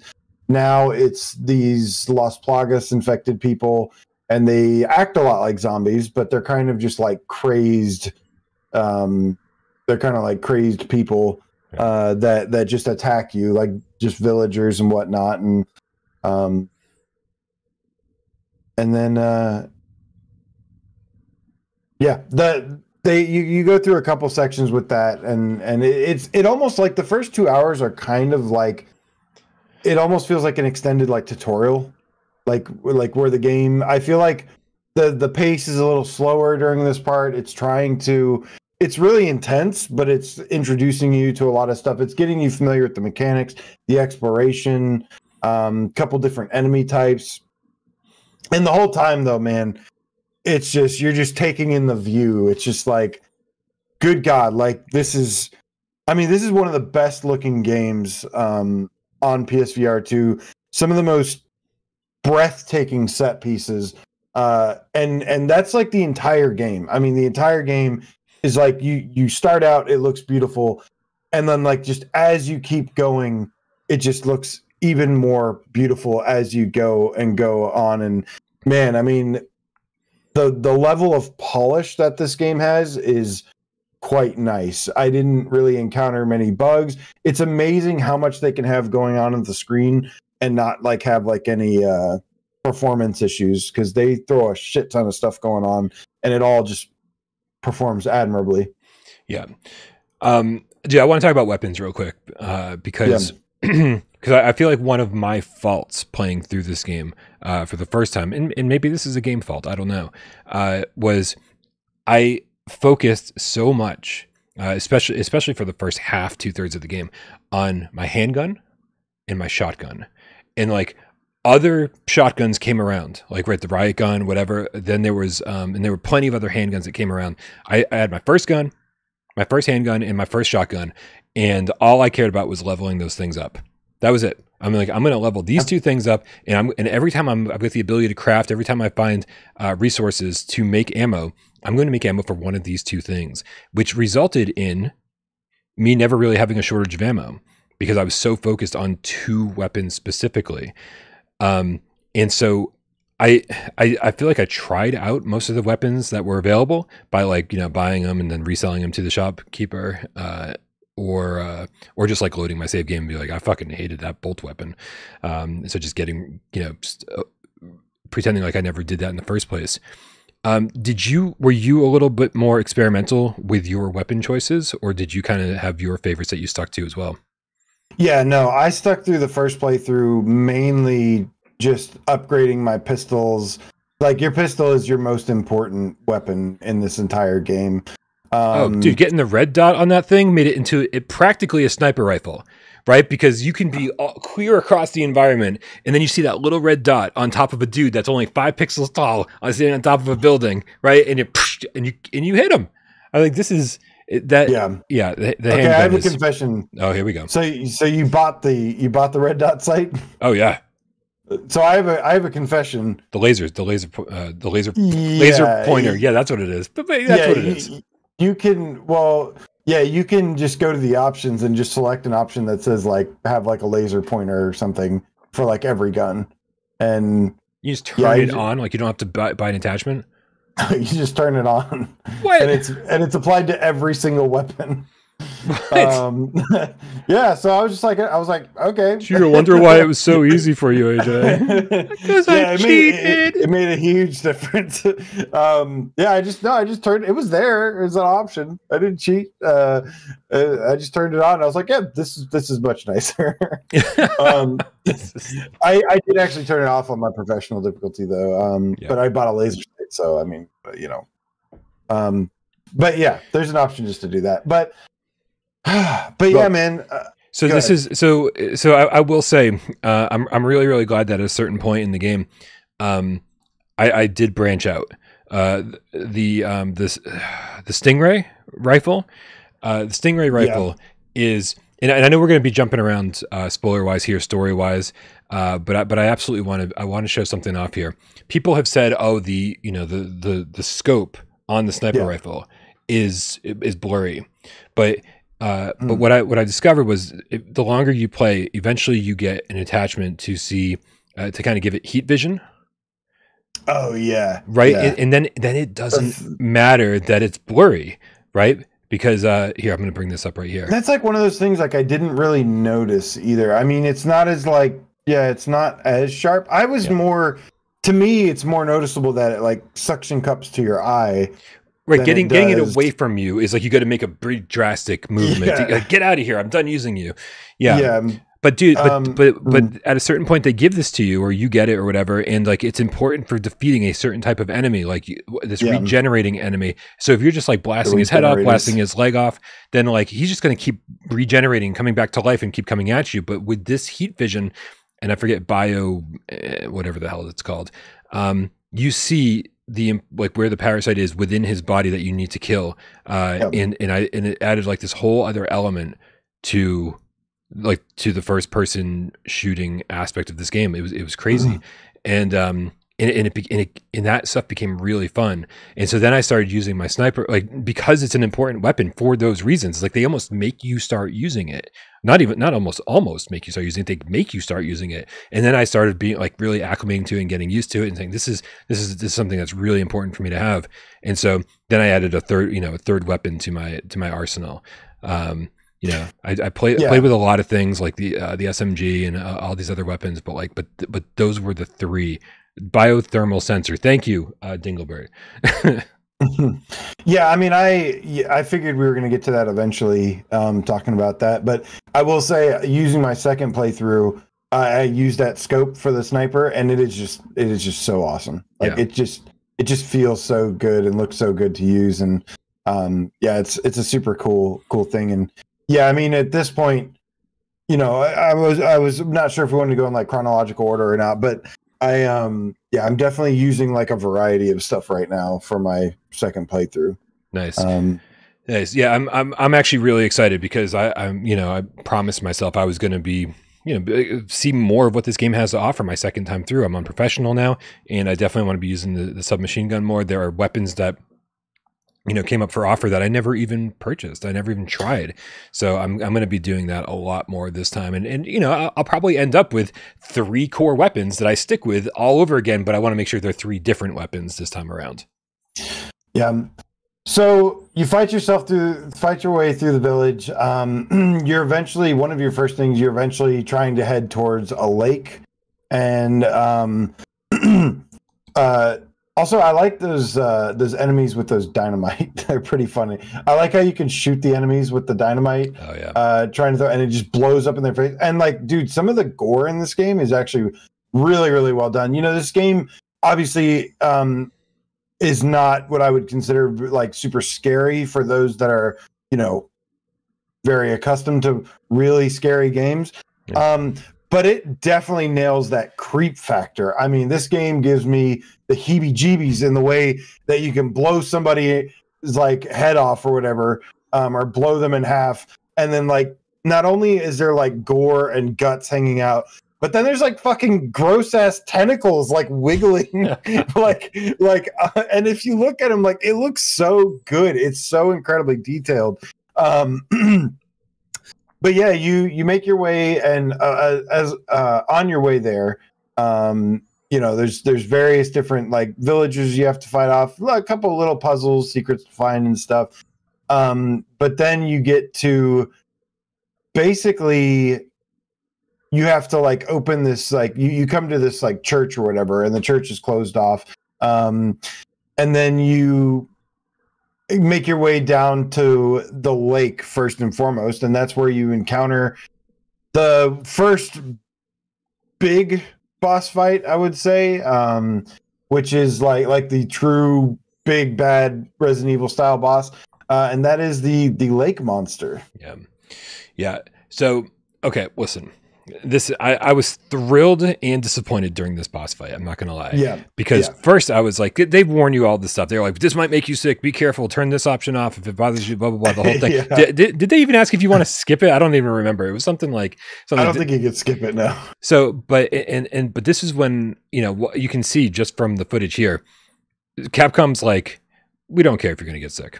Like, we guess we're going to warn you about it, but here you go, boys. This is about as VRAF as like locomotion gets in VR. The boat's twisting and turning. You have some control over the boat, whether it goes left or right. You're trying to avoid this thing as it comes. Boat controls really well too. Boat controls really well. I mean, and obviously, we'll after the boss fight, it controls really well. Like when you're no longer tethered to it. But But the downside is dragged around by a giant monster. The downside is that when you're fighting the lake monster, you are holding down the trigger and then holding down the grip and then just kind of like releasing one of them. There's no throwing motion. And it goes and so it was super easy and so here we are with this amazing locomotion and super immersive boss fight, but the actual attacks that you're doing are just like, I'm just going to aim this and release the button at just the right time. It was like, again, we understand that certain compromises had to be made. And so but it was just interesting that I loved half of it, but then didn't love the other half. Yeah, this is another one of those examples where like, the immersion factor could have been a little bit better. But like you said, it's such a mix because like it's so fun being pulled around. It looks amazing. The creature looks amazing. Really, the only thing is just the little pressing the button and letting it go and go foop, and like it's just a little bit of an immersion breaker there. I think in the original game you used a spear gun, and so it's like it would have been nice for them just add a spear gun. And it's like, if you're going to just have a shoot it anyways, because that's what they want you to do, just add a spear gun, and that way you get to do this part and you get to have the immersion with it as well. But it's like you said, I both love this part. I also was a little disappointed by that, but it's one of the more exciting moments. That it's a good example of one of the many, many exciting moments that this game has to offer. It's moments like these that I think really make this game stand out. When it's not just running into a room and shooting a horde of enemies coming at you slowly. It's like, no, this is what makes the Resident Evil games like really, really fun is when they have these cinematic sequences like this. It's like being in a movie, you know? I love the footage that I'm showing right now. Is basically showing I could not figure out how to throw it properly, and then on top of that, not realizing like how important it was for me to be steering the boat out of the way. And so it doesn't take long for my boat health to get down into the red, like a small little sliver of red. And but yeah, I still managed to beat the boss my first try, despite the fact that like the learning curve for me didn't go well. Yeah, so he got me the first time because I was sitting there trying to throw it the whole time. Right. And yeah, but they did polish up the like dodging, like the debris, like the logs and stuff sticking out of the water. They did actually add a lot more to that, because before it was more just kind of, I think you just aim and shoot a little bit. I don't remember there being a ton of actually having to like dodge obstacles as well. So it could have been there, but I don't remember that. It was definitely done a lot better here if it was there before. Yeah, this was one of the segments that I was really worried that they would just be like, you know what, we're going to switch it to third person for. Yes, I know. I'm like so glad it was at least in first person. Yeah. There was like, you know, just because I have a vague memory. I played this game obviously 20 years ago when it first came out on GameCube or PS2, and I was just trying to remember like all the different things. I was like, oh, I wonder how, you know, VR if they're going to make this. And I think they did a pretty good job. So you get through this section, and then they, not too long after this, because there's kind of like two things they want you to do in order to get the key for the church. Not long after this, you fight a couple of a little bit more villagers and stuff. I don't know if they introduced the wolves after. Actually, is it the lake? I think the lake. This is after this fight. Is I think when the lake opens up. Right. Yeah, before the next boss fight, which we'll get to in a minute. Because if you see the map here, I briefly showed the map before getting back in the boat after the boss fight, and it is suddenly it starts feeling like an open world game for like the next hour or two while you're exploring. Like you're exploring the lake, you're trying to find all the collectibles, you're trying to find all the money. There are areas that like you don't even need to go to, like little secrets here and there that just like give you like, you know, financial rewards so that, you know, for the next time you have to buy shit. This is really interesting because I feel like it just felt so good to have this freedom and to not be like, okay, you're kind of like on this somewhat linear path moving forward. They just stop for a couple hours and say, go ahead, do what you want, go explore. Makes me, I don't know if I really want this, but I'd be interested in seeing Capcom's take. I'd be interested in seeing Capcom's take on an open world Resident Evil game. No, it would we all knew where that was going. No, it would be great because because open world games are very immersive for VR. So this was like definitely one of the biggest, like most open sections of the game, dude. And like, wow, I mean, it is all the things. It is beautiful. The caves look jaw-dropping during this section. Like this is one of those stop and soak up the roses, or stop and smell the roses, and just admire. Like I was just really admiring the graphics. This is top tier. I mean, a lot of this game, this could be said about a lot of this game, but it's very much like, wow, like I am playing a PS5 game in VR right now. Is very much what this looks like. And yeah, just the freedom of controlling the boat and kind of figuring out this whole section was a lot of fun. It's really good mix of like the pacing, there's a little combat in there. You have to kind of solve a puzzle.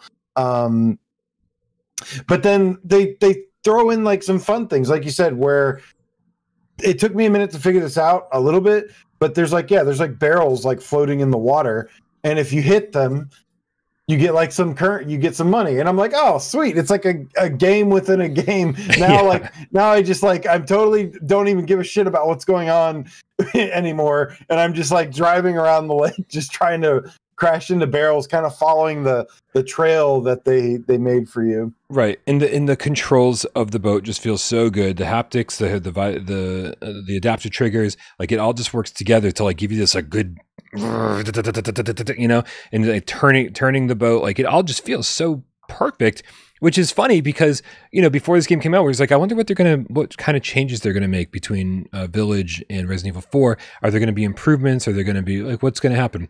And the boat in Resident Evil Village was terrible.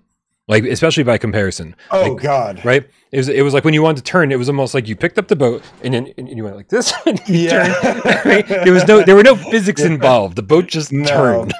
Yeah, that's the one thing. I always forget about that too. But yeah, that's the one thing in the game where it's just like, ooh. Right, and so with this, it's just they just improved it so much. It felt so natural, and it was, the waves, the physics, all that stuff they paid close attention to. Yeah, and it feels fantastic. Yeah.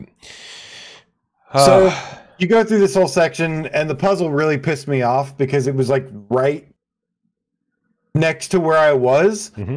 Like you get that dial, and you have to figure out like which combination of buttons to press. Yeah, and like.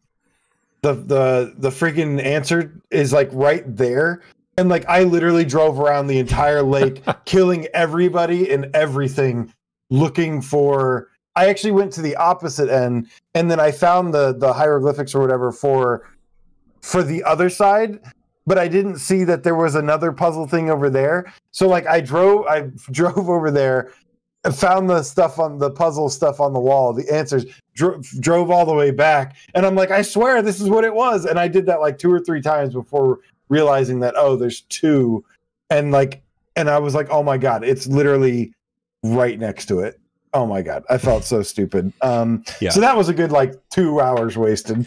It's also a good wake up call to be like, man, the puzzles in this game aren't gonna really test you. To be like, it's a good way for the game to say, hey, if you're stuck on something, like you're trying too hard. It's fine. Yeah. This definitely a very, very, very light puzzle solving. Although there are a few, but that's what I like. I like just a couple light puzzles and throw in there, and it doesn't hurt the pacing of the game where it's like, oh, now I got to stop in my tracks. And then every time you encounter a puzzle, you're not like dreading it. Like you're like, no, like it's fine. It kind of keeps the flow going. But yeah, it's a good break because again, this game is there was actually a conversation after the award show about like, is Resident Evil 4 really a first-person shooter? It won an award for best first-person shooter, and it definitely is. It is such a first-person shooter. Like it's just a full-fledged first-person shooter. So many people are getting used to the idea that like Call of Duty, where all you're doing is shooting, is the definition of a first-person shooter now, and that's not the case. First-person shooters the genre is large, and there are several sub-genres within that. First-person military shooters, first-person adventures with lots of shooting. Like there's a ton of fucking shooting in this game. Like that is 90% of what you're doing throughout the course of this game. So it did feel nice for the other 10% for you to stop and explore, stop and solve some puzzles, and just kind of give you a little break from the pretty much nonstop action. But it never got old. No, it never got old. And I was concerned. I was like, man, there's a lot of fucking enemies in this game. I was like, am I just going to be shooting the whole time? And the answer is yes. And it never got old. And I love that. No, it felt great. And also Bad Robo just pointed out that, and something I didn't even think about, that this whole section was just part of the remake. It wasn't even, part of the original game. And he's right that there was no open world exploration kind of drive around in a boat section. Yeah, that's awesome because my memory, as you know, everybody knows, my memory is so bad that like the last thing I want to do is be like, oh yeah, this wasn't in the original. I mean, dude, I couldn't remember the fucking opening sequence in the original. I was like, no one went to take a piss in the original game? And then I went and watched and I was like, I think they did. Yeah, no, they totally did. They totally did. However, he came back and got back into the Jeep. Okay. And then you get out for a different reason. They just drop you off in the original one. Like you're not on the hunt for the guy who took the piece. And my memory's terrible. And anyway. So the point is this is very, I think, reassuring. Like the Capcom is looking to make Resident Evil games more interesting and take bigger risks with them. Because again, I think this could have been them dipping their toes into the open world aspect, and that's promising as far as I'm concerned. Yeah, what if they do start going in that direction? I mean, it's open right now, for what they could do next. It could be anything. Oh, with 9, yeah. Because they finished, 7 and 8 were different, and those are done now. So besides remaking anything, the next Resident Evil could be anything. That's very exciting. Of course, it'll probably be like 4 or 5 years before we see that next one, but that's okay because we've got this and hopefully some more remakes to keep us occupied. But AJ, before we move on, real quick, just want to give a shout out to Drat Ebb, who upgraded to the level 2 membership. Guys, thank you so much for supporting the channel. Being a member here, supporting on patreon.com/withoutparole obviously donating during the show. We love you so much. Thank you for keeping the lights on, keeping the channel going. Drat Ebb also followed that up with his level 2 membership chat. It says Happy New Year. Happy New Year to you too. And then Nibble the Game Cat with a 50 euros saying thank you for 2023. Love you guys. We love you too, Nipple. Really appreciate the generosity. You for 2023. Did you just call him Nipple? I mean, I didn't, but I mean, I could be down with that. Was that a slip? Did I say nipple? Gotta tell me in the chat, because God knows I'm not going back and watching this. So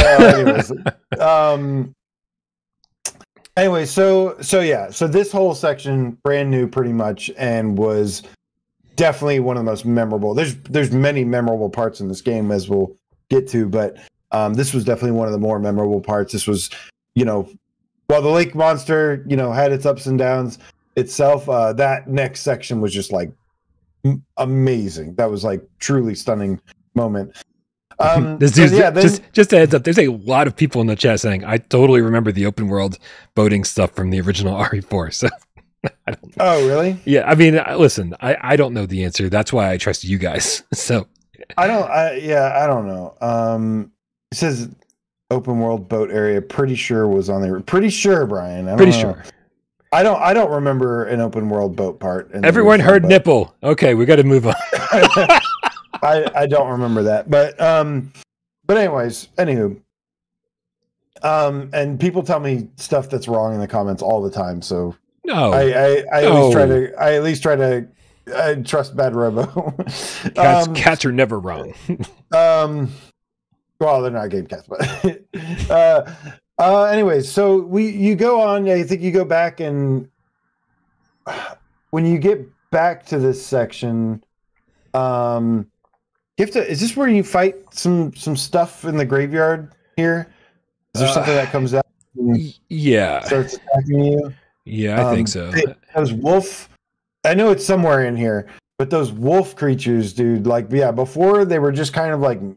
They were kind of like just normal wolves with red eyes, but now they're like these like demonic, like looking. They're so good looking. They look really, really cool.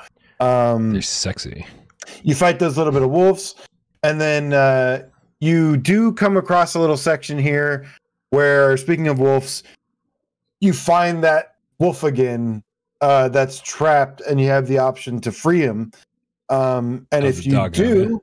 Yes, and if you do, then it triggers something cool when you fight the next boss fight, which is the big giant troll thing. And this is where Resident Evil 4 starts to feel more like a Lord of the Rings game than it does a Resident Evil game.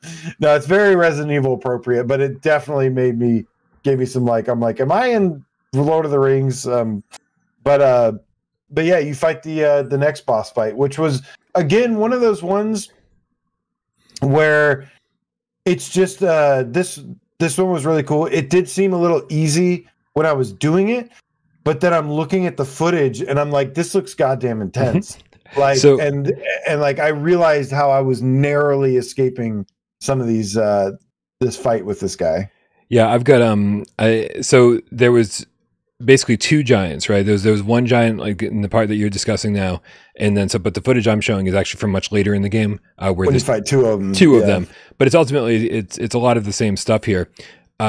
Here's my question, and again we're jumping around a little bit, but that's okay. When you're fighting two of them, there's a big circle in the middle of the arena where you're fighting, where if you have time, you can pull this lever in the circular I totally gate. Forgot to do that. The circular Does that work in gate, this? dude. The circular gates opens up and there's lava underneath, and I was like, "Oh, perfect!" So I just got to convince these dudes to stand in the middle of the arena and then pull the lever, and the gate will open up and they'll fall into the lava. And whoa, what an easy way to kill these bosses.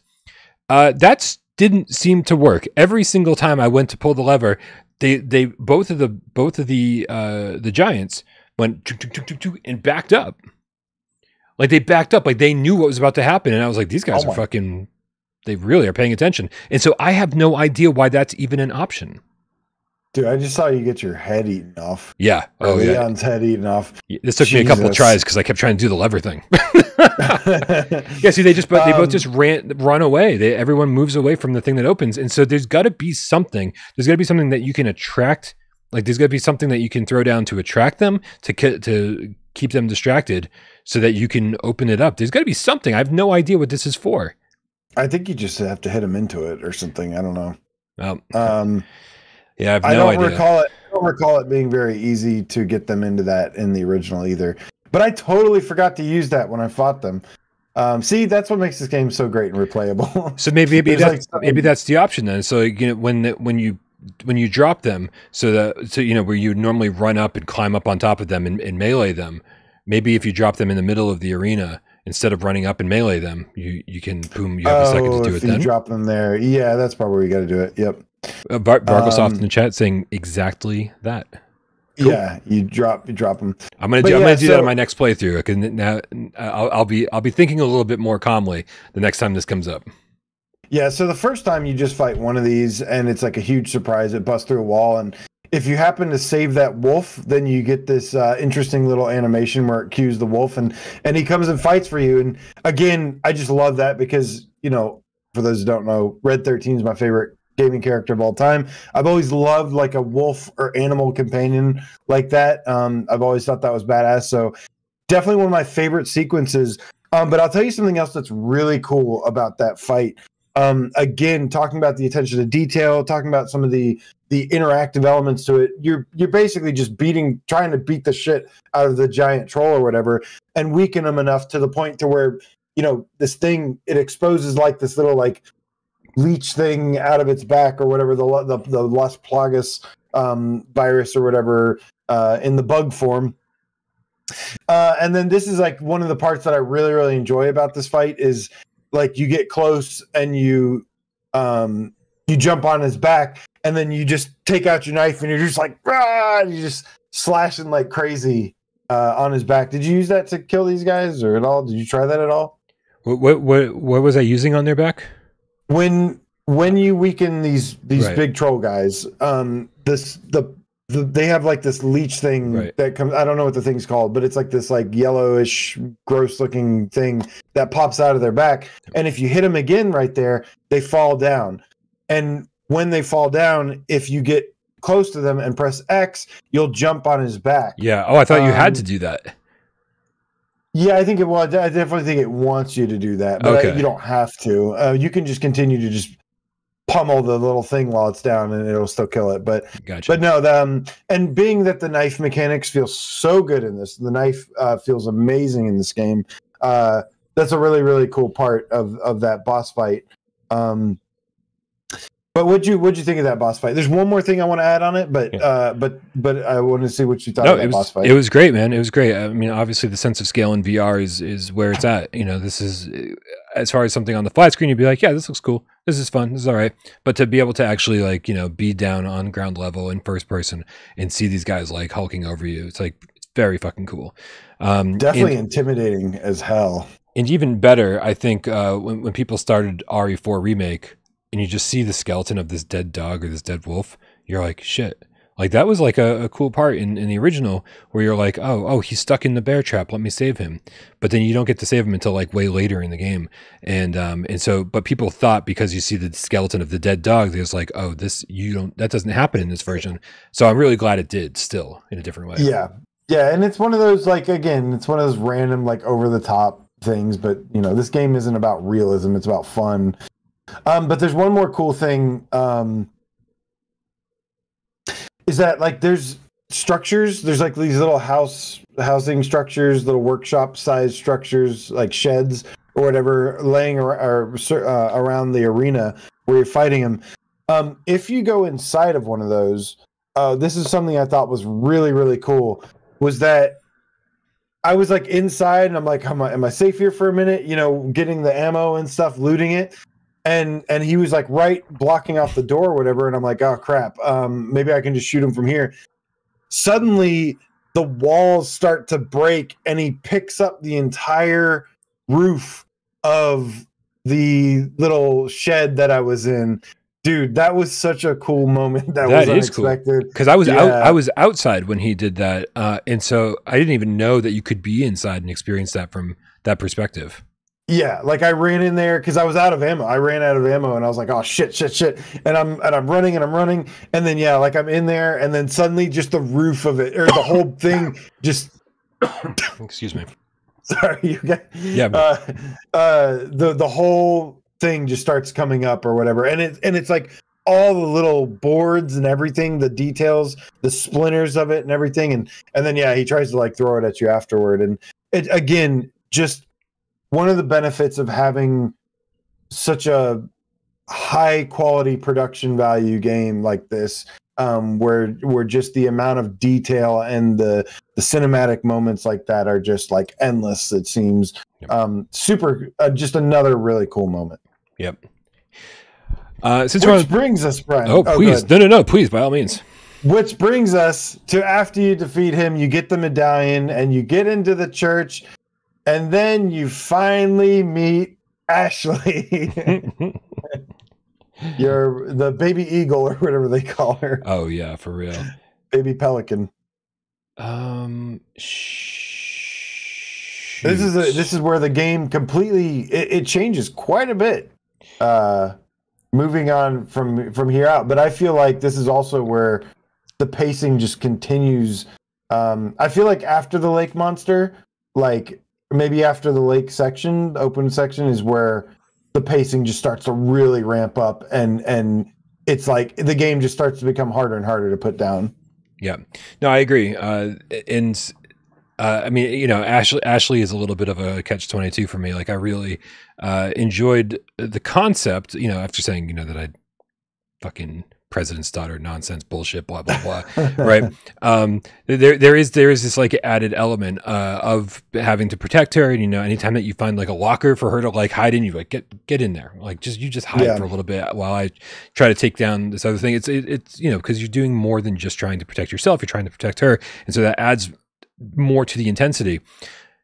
What I'm showing now is something that I complained about. You know, I tried not to spoil it on GAMESCAST. But there's this whole area where you've got Ashley in tow, and you can't just shove her in a locker. Like she is following you the whole time, and there are catapults with like fire that are being shot at you, and it is like it's super trying. And I'm sure some people got luckier than I did, or maybe some people like, you know, realized that there was more of a strategy than I picked up on. But man, this is when. Like certainly like when I was like, man, I don't love that this is an escort mission at this point, because you have two options with her. You can tell her to stay close, or tell her it's cool, you know, like fall back a little bit, everything's fine. And no matter how, I told her to stay close, and she just was never close enough for us to get through like these really timed segments where there's like a bridge with like, these catapults just like coming down over and over and over again. You only have a couple seconds to get through, you know, and I'd run through at the right time. And I'd look back and she'd get hit by the catapult. And then she's there in the middle of the bridge. I got to go down and like grab her and like, no, she got hit again. Oh, she got hit again. Oh, she got hit again. Looking at your footage, you definitely should have told her to stand back because you're like running into the heart of the action where all the catapults are being fired, and you told her to follow you. Well, I wanted her to be right next to me, right? Like stay next to me. And that's a terrible. Like, looking at this footage, that was a terrible decision. Wow. So yeah, no, it was. She's getting pummeled with. It was a terrible decision, but like, so if you tell her to kind of hold back, like, is she still following you just like from a distance? Because like, I just kind of wanted to she like. She stays way back from what I remember. I guess I just wanted a point where to be like, hey, listen, like I got some shit to deal with up ahead. You stay right here and put a marker on the floor, and like you just stand here. I'll come back and get you in a minute, you know. So then let me run across the bridge. Let me take down these catapults with the whatever the big fucking mechanism was. I can't. Was it my? Did I have a catapult? What did you use? You do use a you kind of like slowly overtake that area, and the castle looks beautiful, by the way. But you slowly overtake that area, and then you gain hold of one of the catapults. You kind of have to like go level to level and raise it up, and then get to the top of it, right. Man it while you're kind of fighting off some people, and then yeah, you basically can use it to destroy the other catapults, and then you're mainly trying to use it to blow up the main gate, the main door. Gotcha. Yeah. And yeah. Listen. In my head, I was like, "This is obviously the strategy. Keep her right next to you as we make it through." Nope. I totally understand your frustration now. Yeah. But I can tell you, like, I did not. Oh, like every time I look, it's literally just Ashley being hit with fucking fireballs the entire time. Yeah. No. No, you only keep her close when you're like trying to run through. Like when you're running, basically, is like when you want her to stay close. Not if you're dodging obstacles and shit. No. Because I don't think she got hit once when I played this. She might have gotten hit once. I think I actually got hit once and died, but that was it. Let's just say I will not be rehired. For her protection. You're basically using her as like a human shield. Like, oh man, yeah, she's just a decoy. Shoot at her instead of me. Oh my god, that's hilarious. But yeah, so definitely want to keep her, have her stand back a little bit. And I knew something was wrong, right? I knew something was wrong because I was like, if anyone play tested this is just not how this should go down. And so yeah, no, I'm actually glad we had this conversation, and I get to expose my horrible gameplay to the world.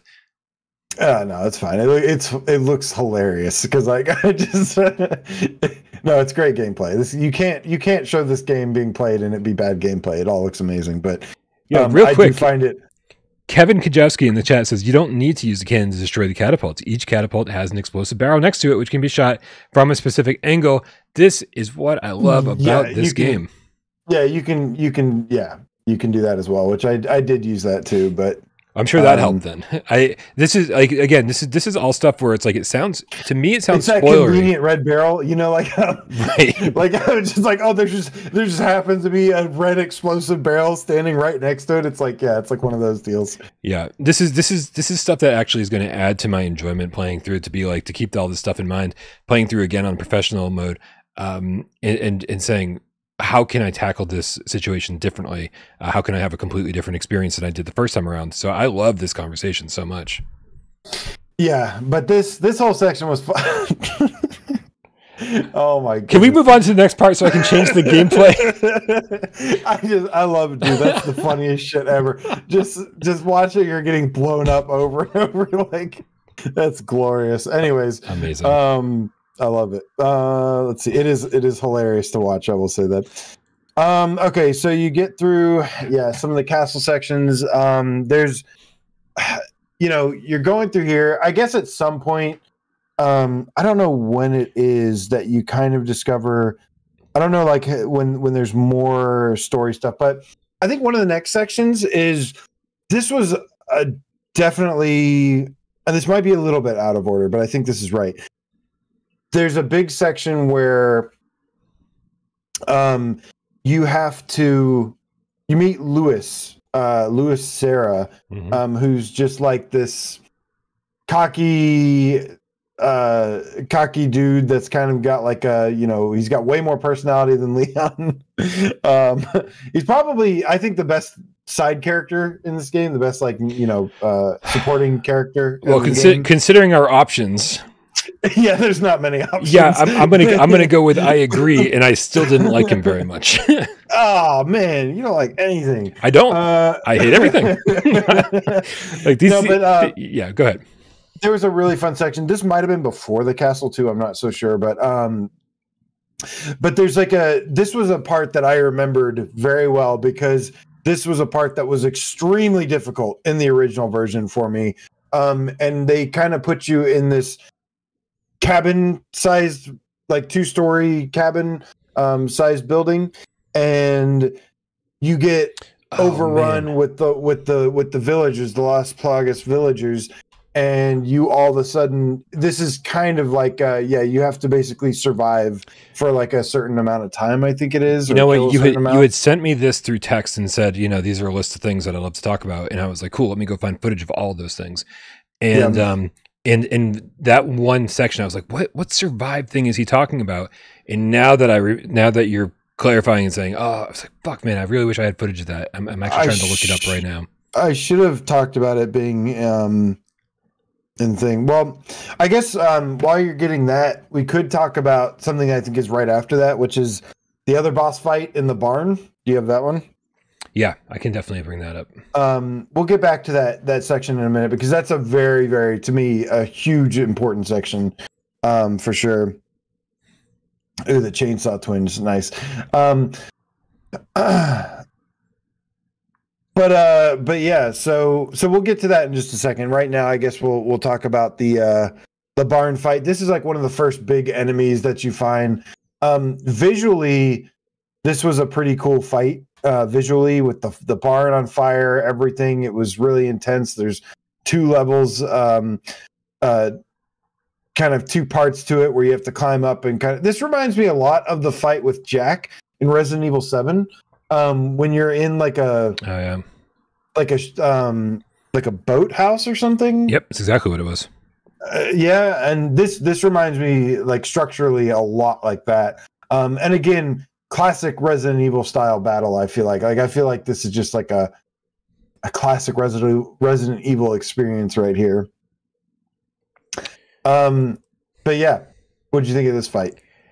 I thought it was good. Now, listen, I feel like every time we bring up something that's cool, I also say, but here's why I didn't like it. Which is fine. But here's why I didn't like it, AJ. Because village boss fights were so fucking good.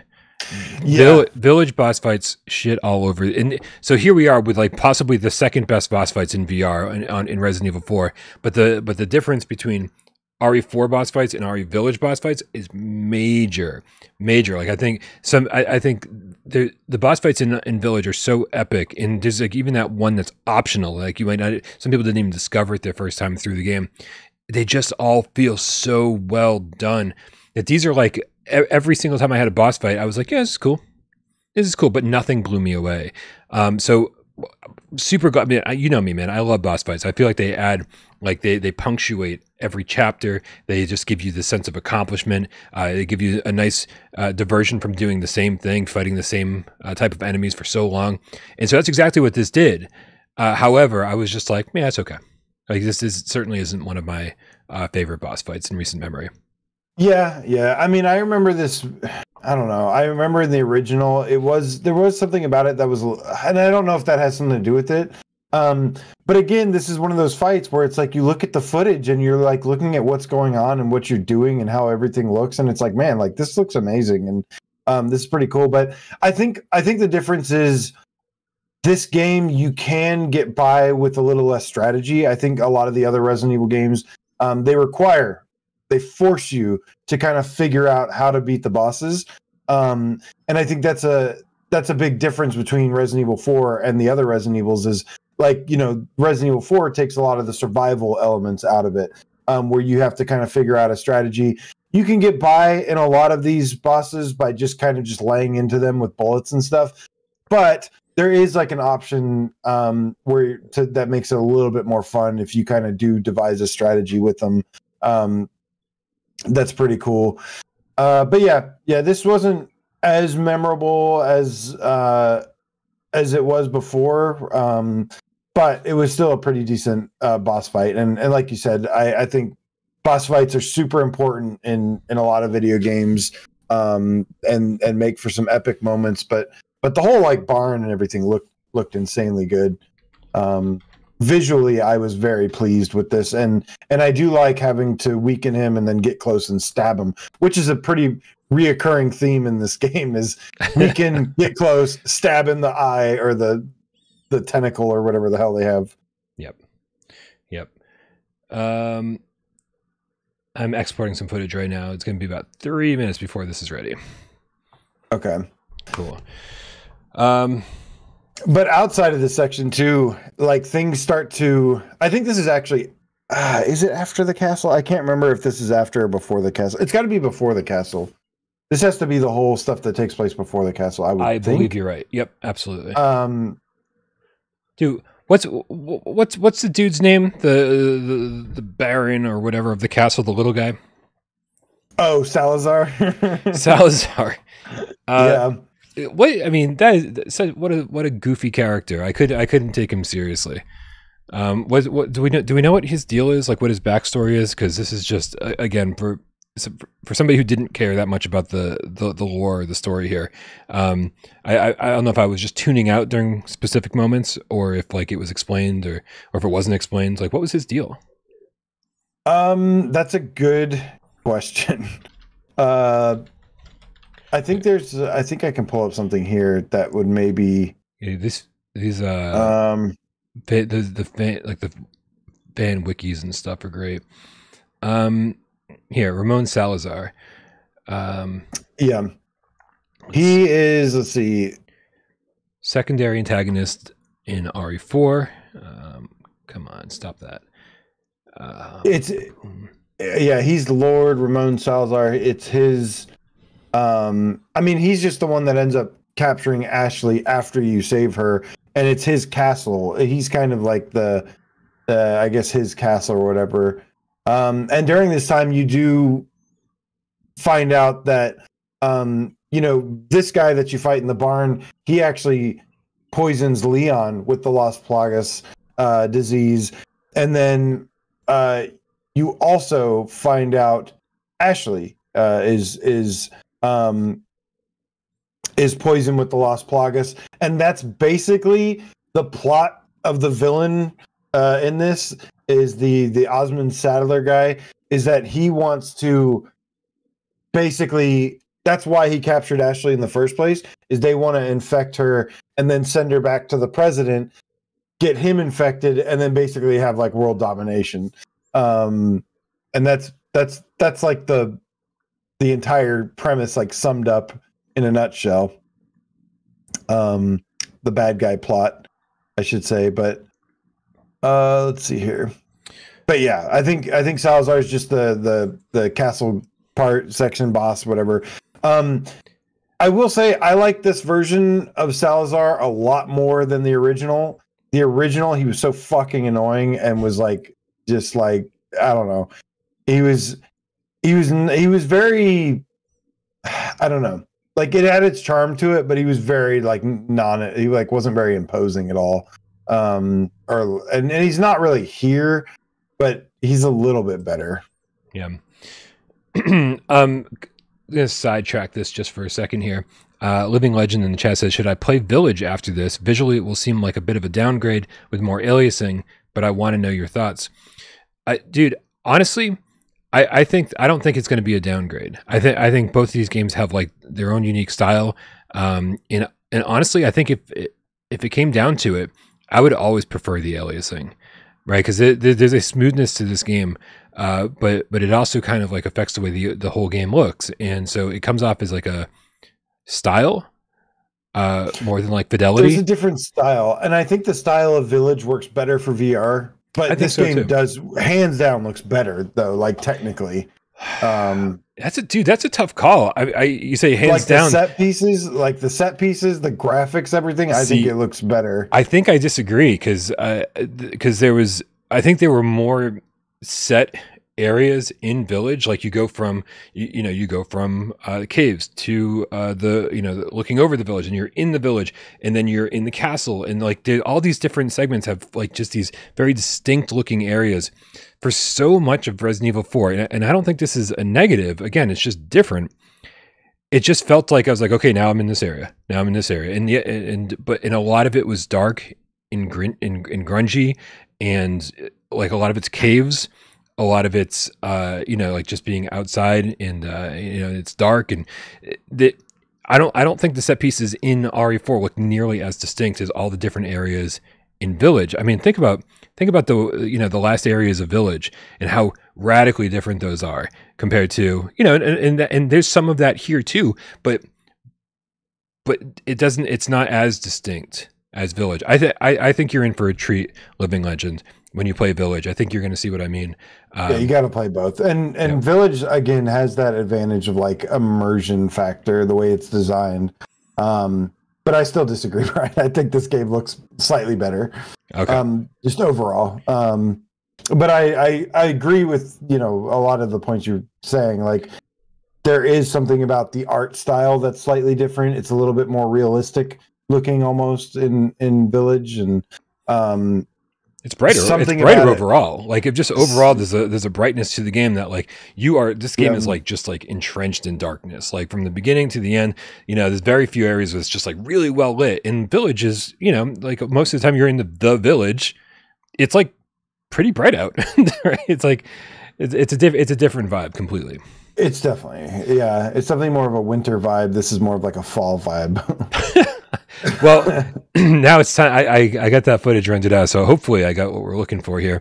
This is you basically you can board up windows, you can pull bookshelves in front of windows. There's just definitely almost like a mini survival mode going on here in the section that you were talking about. Just grabbing boards and boarding things up. It's crazy that they just like went. This feels like a mini game of some sorts. It feels like in Resident Evil 7 you had the DLC, and one of them was the survival mode that you have to beat Jack and all the enemies. You're in the basement the whole time and you're running those machines the whole time. This feels like they could have made a full-fledged mini game just out of this section.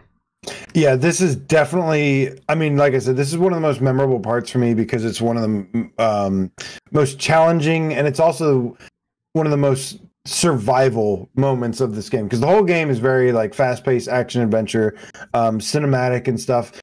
This is very much like okay, let's throw in a little bit of challenge and survival where you have to just kind of like stay alive here for a while. I like how you're just spamming the knife into people's faces. Which, by the way, we didn't. We didn't mention it a bunch, but the knife is. We absolutely listen. I actually love like going back and looking at this footage because by the end of the game, 17 and a half hours after what you're seeing now, like. I felt like I really had great control over the knife and using that to parry and using that, to at all times and making sure that, that was always ready to go with a follow-up knife attack, whenever possible to conserve ammo. That wasn't how I started this game at all. Like I was just swinging the blade wildly and the shooting and like I felt like I was out of control. But the more you play, the better you get at it. The more you learn, like how to use all of your weapons properly, and so man, like when that all finally clicked, it felt really, really good. And I don't think I was quite there yet during this segment of the game, which is way too far into the game, AJ, to not really have a good understanding of all your weapons. Well, again, one of the things that just makes the game so replayable, and yeah, it is important to get good with the knife and kind of understand it. I mean, you don't really get a lot of chances to use the knife a bunch at first because it keeps breaking. Like until you get it upgraded, or until you get a different knife and get that upgraded, like your knife is very limited. So, but I just got to give a shout out to, the pairing feels really good. When you put it on professional difficulty, you have to actually have like perfect parries. So the timing and the connection with that actually has to be like on point. If you just hold your arm out or something, or try to just swing, randomly, like you're going to get hit. It won't parry. But I do even like, we have mentioned like the third person stuff, but I do love that they keep the knife in first person when you go down and some of these Las Plagas people, they have like a second form where their head turns into a giant fucking centipede. And that's one of the things that makes this game such a great shooter is like, okay, now you have to aim for their little eyeballs and shit, like the weak spots, right? Like to me, that's where I'm like, I 100% agree with this being classified as such a great first-person shooter, because that's where it's like, okay, you're not just aiming and just shooting and not even just trying to get headshots, but you're like trying to hit the eyes and the weak spots.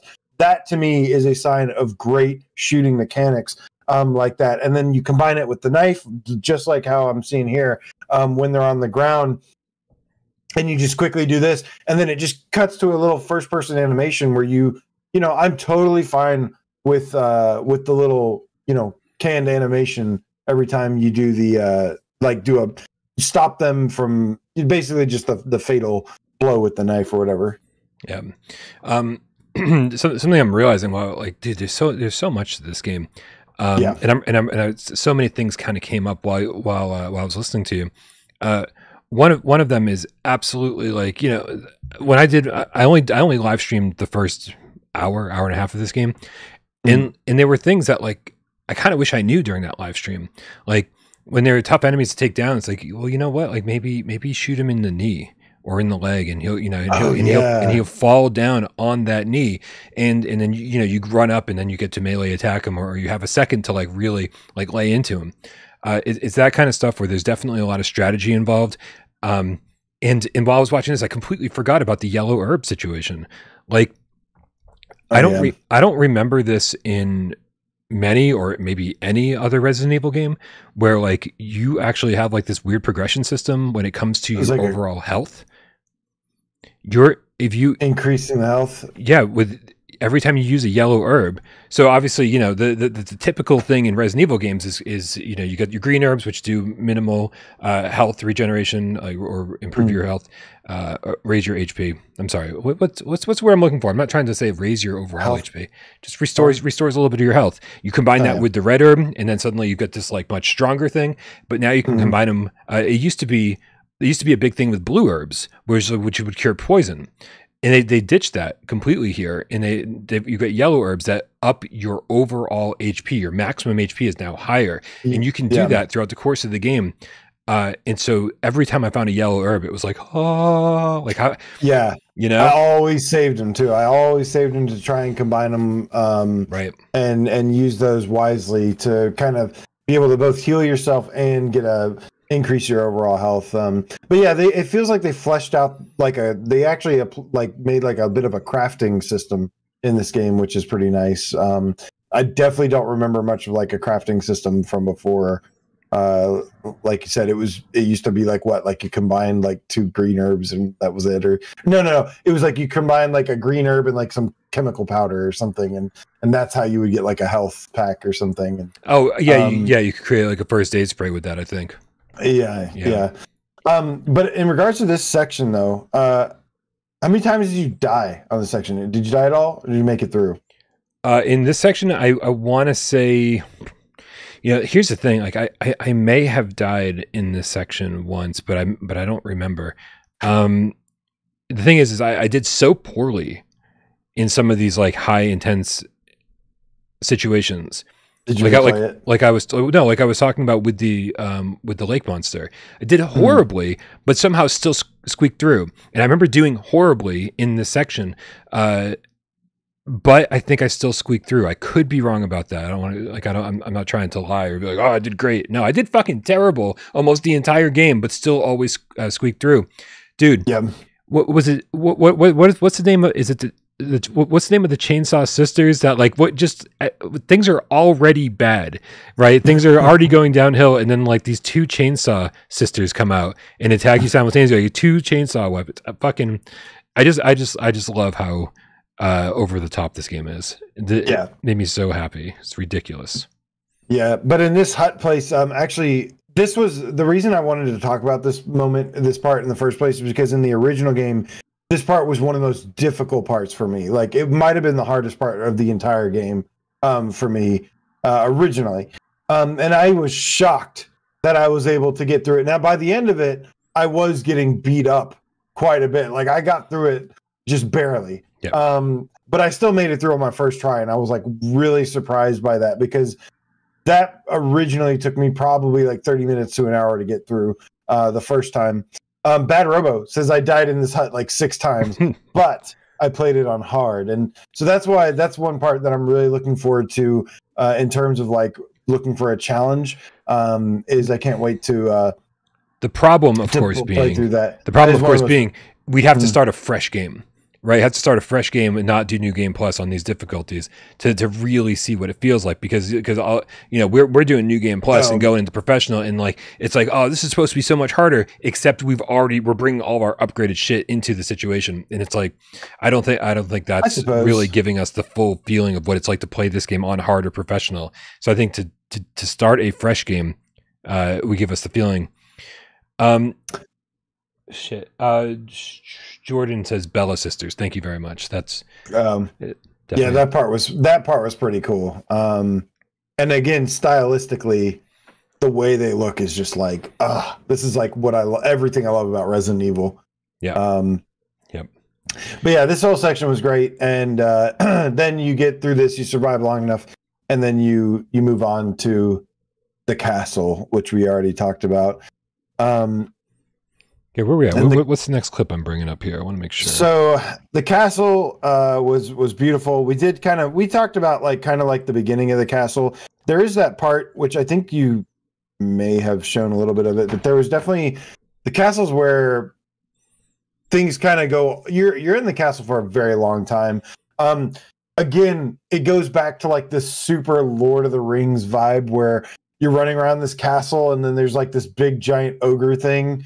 Like big giant troll thing, and I seriously feel like I'm like it's so out of place, but it was fine. It's a really short section, and it was actually a pretty fun section. In the original game, you have to kind of fight your way moving up this elevator while you're in the castle, and that was again another part that was really difficult in the original game. A little bit easier here. But again, I played on normal my first playthrough, which I usually wouldn't have, but with my time constraints and things like that, I wanted to just play it on normal. But I think I would have probably enjoyed it a little bit more on hard. Even if I had to play it over and over, I mean that's part of the fun for me sometimes, most of the time. No, listen, the castle was great, and I think more than anything else, like this was one of the things that harkened back to Village for me, where it felt like, man, I've been outside and it's been grungy, I don't know what word dingy, and just gross, and everything's wet and blah blah blah, and it's just like sort of that vibe that I've been experiencing like for hours now, like just regardless of where I am, like it's just everything's kind of gross and wet, and then suddenly like you go through over this drawbridge and you open up these doors and you're like, shit, this looks completely different than anything else I've seen before, like in this game. Like the marble walls and tiles and everything's reflective and like well lit, and so the fact that I was gonna say Village had more of these moments, but the fact that it took so long to get to one of these moments in RE4 almost made it more impactful to be like, this castle's fucking awesome. yeah, and I actually think as cool as the castle was in Village, I think it was more so the characters that made that section fun. Yeah. Lady Dimitrescu and her daughters and some of the stuff in there. But visually, the castle in this one blows away Village visually. Both like I like that you keep saying this, and in my head I go, nah. No, you don't agree? Yeah, no, I think they're both beautiful games. They're both beautiful games, and I think they both do things that are exceptional. But that's why I don't think one blows the other one away, is because they both are doing very cool things. They're just kind of they're both doing different things that are very cool. Yeah, I just felt like the castle was the only part where like the aliasing and stuff like really got to me a little bit, like where it was more noticeable. In Village. This game, like I said, it looks a little bit different, but it was super sharp and clear. But as you have on the screen here, yes, this was another really, really interesting section where you actually got to play as Ashley. What did you think about this part? Well, I'm not usually a fan of being like, okay, I've been spending the entire game building up a character, and you know, like, thank God I don't have to escort her anymore. I can control this bitch. She's finally doing what I want. she's moving exactly how I want. Yeah, no, it's controlling Ashley. It's cool because again, for a first person shooter that's like nonstop action for most of the game, it was cool to kind of hit the brakes a little bit and say, this is going to be different. You find this lantern, this lantern with blue light that actually freezes the enemies in their tracks, and so that was very cool, right? Like, here you are, you're defenseless. Why hasn't Leon given her a gun? Right? Why? Like, I don't think that'd be a good idea. I mean, I don't think it'd be a great idea, but it's better than a lantern. Listen, if Leon accidentally shoots her like 3 or 4 times, in the game, then she would definitely shoot his ass. No, this was this was really strange the way they did this. I enjoyed this section a lot. Me too. It was a nice break from the action, and it was very cool to explore and feel like, you know, we're just doing some puzzle solving and figuring out exactly how shit has to be done. And the fact that you're basically setting up this area for Leon to explore later. I thought that was a really cool way to do this. Yeah, and man, this is a good showcase for just how the lighting of the game, like how dark it can get. And I mean, it is dark, and like the OLED, this is where, you know, one of the biggest advantages, if not the biggest, having the OLED HDR panel screens, because man, like it is so dark and it is pitch black wherever you're not shining the light. Bit of an interesting mechanic that I think took away a little bit of the tension a little bit, because you can just basically shine the lantern on those there's like these knights that come alive and become infected, which is really cool. They look awesome and everything, but like literally you just shine the light on them and they just freeze. So yeah. I will say though, like adds being unarmed and adds to the tension, and I wouldn't say it's scary per se, but you have these knights that are like sort of patrolling their areas, right? And you sort of go into this stealth mode, especially before you have the lantern. And so it's sort of, for the first time in the game, like I wasn't scared. This is a major difference between 7, Village, and this game. 7 was crazy scary. Village was like, had scary moments, you know, certainly some scary moments, but this was just like, for the most part, this was just all action all the time. You're armed to the gills. Let's fucking fight these things. You're good to go. And then suddenly you're unarmed. And you're exploring sections of the castle you hadn't seen yet, and so there is like this level of fear that the rest of the game wasn't able to implement that this section did. And I you're not entirely defenseless, but you're pretty. You have no weapons to permanently kill these things. You can only basically slow them down. But yeah, pretty cool section. I think it was I love the lighting here, and it's kind of cool how you're trying to help Leon, and there's a little bit of a puzzle here you have to figure out. Nothing too difficult once again. Right. But yeah, nice little section for sure. And like you said, I think most importantly, a good change up, like a good change of pace that didn't really hurt the pacing at all. Hey, just like the yellow herb conversation, I want to bring up something Bit Jello Boy 30, the jiggly gamer cat. Said a few minutes back, said, have we talked about how we socket gems and treasures now? I really love this. Encourages us to find specific gems. It was cool, man. I got to agree. It just adds, you know, there's something almost silly about finding treasure or finding like items, like just specific items, where it's like, oh, here's a compass, and I was like, oh, what can I use the compass for? And in parentheses it says, this is just for selling. Yeah. Like, oh, okay. I was like, oh, glad it said that. Here's a bar of gold. What do I use this for? Oh, it's just for selling. Well, here's this chalice. It's just for selling. And it's like, and I'm really happy that that's there. Yeah, because exactly. I'm a hoarder in video games. I will keep everything.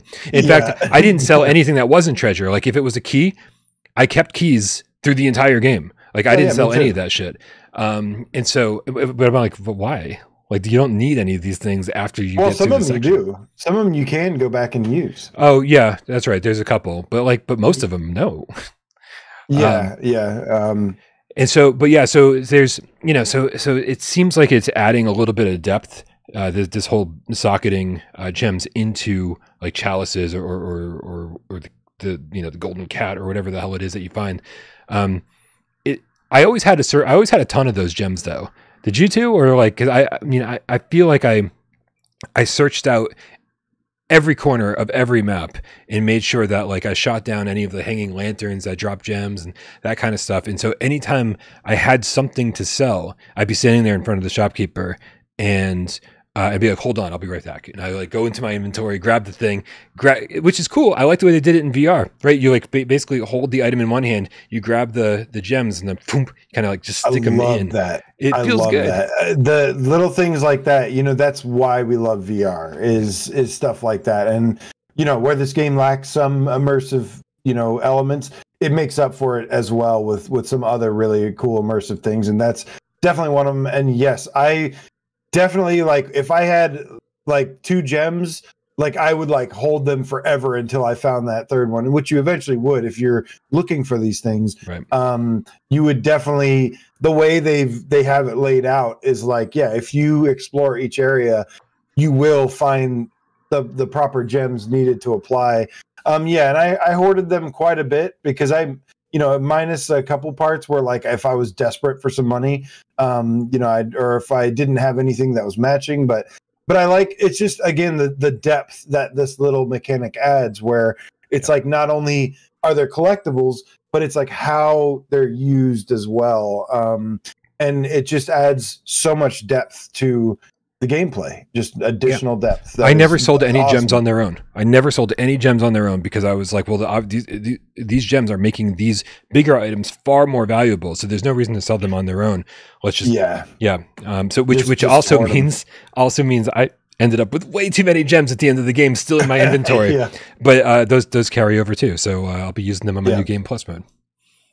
Yeah, and you're going to need them. Because that shit gets expansive. Oh, right on. I'm so excited to level some shit up. I'm probably going to play more immediately after GamesCast.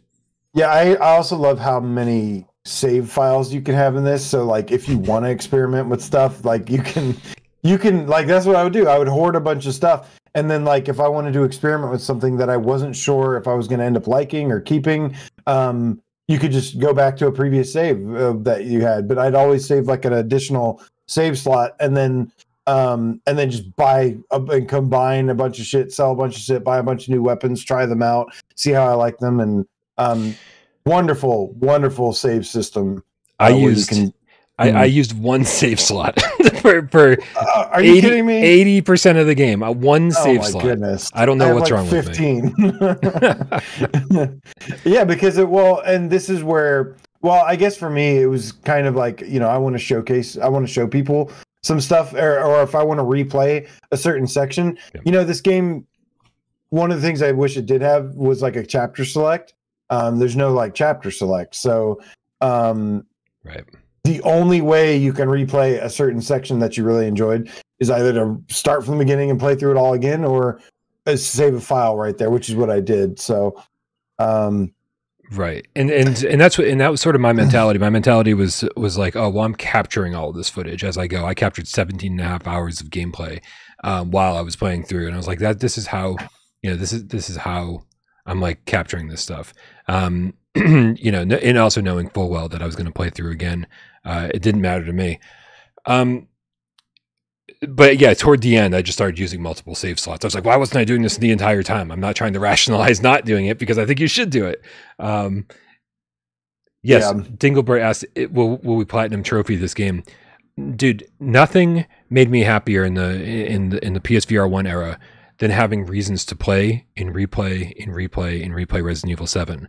And then to finally get the platinum on like my 5th or 6th run or something, that was great.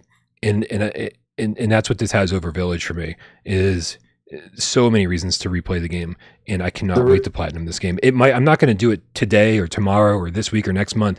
I'm going to fucking enjoy this shit, and I'm going to play this again and again over probably the next couple of years, and then get the platinum naturally. Yeah, this is the replay value. This game has some really good staying power, lasting power. But all right, let's keep things moving, Brian. Well, then let's get to something that everybody talked about the second that they did it. The mine carts. Okay, yeah. I mean, which is a huge important part of this game. Yeah, I think, along the way you go through like the garden section of this, which looks beautiful. That was pretty cool. There's a couple cool fight sequences, one little escort part where you're making your way through the castle and it's beautiful, a couple puzzles. But yeah, eventually you go underground.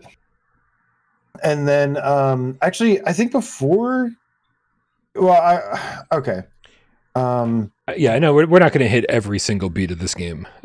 Yeah, I don't know if the like prison outside place, I guess that does come last, at least the biggest part of it. But dude, yeah, so you do make your way underground. You meet back up with Lewis, and you kind of team up with him. And dude, now this is one of the most VR AF things. This section was not only fun, incredibly fun, but it was mind blowing, like how well this was implemented for VR. So here's my question, and I'm only asking this just to get it out of the way. Why are we using a different gun for this section? Because like it didn't want to reload as easily as you know the handgun I was using, and because it's what's his name? It's Lewis's gun. It's Lewis's gun. Red 9? Is that what it is? And I like I couldn't get the reloading mechanism to work. You just flick it. You just when you put that thing in, you just go whoop, like this, and it flies off. Oh, I'm trying to like break this thing off, like with my other hand, and I'm like, we all did it. Don't worry. Oh, okay. Well, yeah, but the rest of you guys figured it out. I never figured it out. So okay, I didn't realize that's what was going on. It's so weird because you know it's like I'm supposed to learn to reload this thing like on the fly in the middle of this action sequence. Yeah, I don't know why it's like that because I think even in the flat version, like the animation shows him breaking it. Yeah. And so like but yeah, it's like it gets like stuck and you can break it off, but no, it's like it's so much easier. You just why are we using Lewis's gun? Why? Well, that's a gun that you can buy too. I had that gun, so I had no interest in this gun. So now you're making me use it. I had so many better weapons to use. The Red 9 is it's nice. It's strong as hell. Anyway, I wanted to get that out of the way. You know, I know a lot of people were like, oh, it's like the Rush of Blood level. Dude, this is the Indiana Jones and the Temple of Doom level is what this is. Yeah. Yeah, I mean, this was definitely an example of like everything great about roller coaster. This is like literally like a roller coaster ride. And I don't recall this. Maybe this was in the original game. I don't actually remember if this minecart was in the original game or not. I do remember there were some like skylift things that there was like a section where you would go down like a skylift, and that was actually a really cool section, and I wish they kept.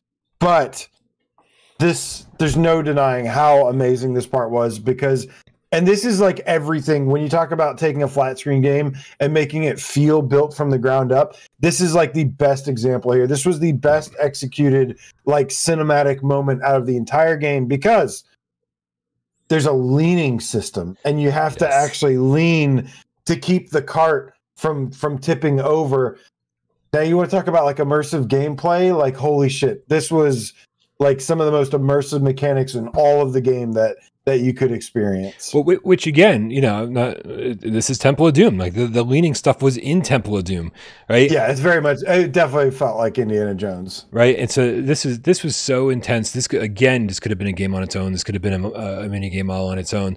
I still think it should be DLC. You know, they can just have like minecart rides and you know, all these different obstacles to experience. It felt so good. It felt so good to do this. And I think Bad Robo said he has infinite ammo. Yeah, I think that's why. That's why you're using his gun so that you can basically use up as much ammo as you want and still have all of your ammo for the next section of the game because there's just so much shooting involved in this. Dude, this felt so good. This made me want the next the next Switchback game to include some leaning elements, right? To add an extra level of gameplay where you got to keep the thing on the track on top of everything else. Yeah, I've got a save state right here, and I've replayed this section several times. I think what I love about this part too is that you go through it, and I was like, oh, like that, like man, that was so much fun. And then my favorite part though is like it's like, oh, we're not done yet, and then you get on, you just basically stop, and then there's a second part to it where it just keeps going, and you do it again, but it's like faster and more intense, and there's more enemies and stuff, and I was like so freaking happy about that. I was like, yes, we're still doing this some more. But yeah, amazing section. This is one that I've got a save file right here. I want to throw Julia in here and let her play this part. This and the boat, I want to let her play because she hasn't seen this game at all yet. So is she going to be playing through for herself? She wants to. I got her to play the demo of Village, but she was asking me if this is like how scary it is and stuff, and I was like, yeah, it's amongst the Resident Evils, like it's not like, you know, one of the least scary Resident Evils, but there's still some degree of like intense and gameplay and a lot of coordination and under duress and pressure and stuff. So we'll see. But I mean, for sure, for people who are susceptible to, you know, like being scared of stuff that's not even horror, right? Like not horror, you know. Yeah, she's pretty good, but like Resident Evil 7 was too much for her. I think Resident Evil 7 was too much for most people. It definitely was. I mean, it was almost too much for me, and that is, I feel like they made that game for me. Still too much. I loved it. Yeah. So after the mine cart, which was obviously again one of those memorable moments. This game had so many memorable moments in it.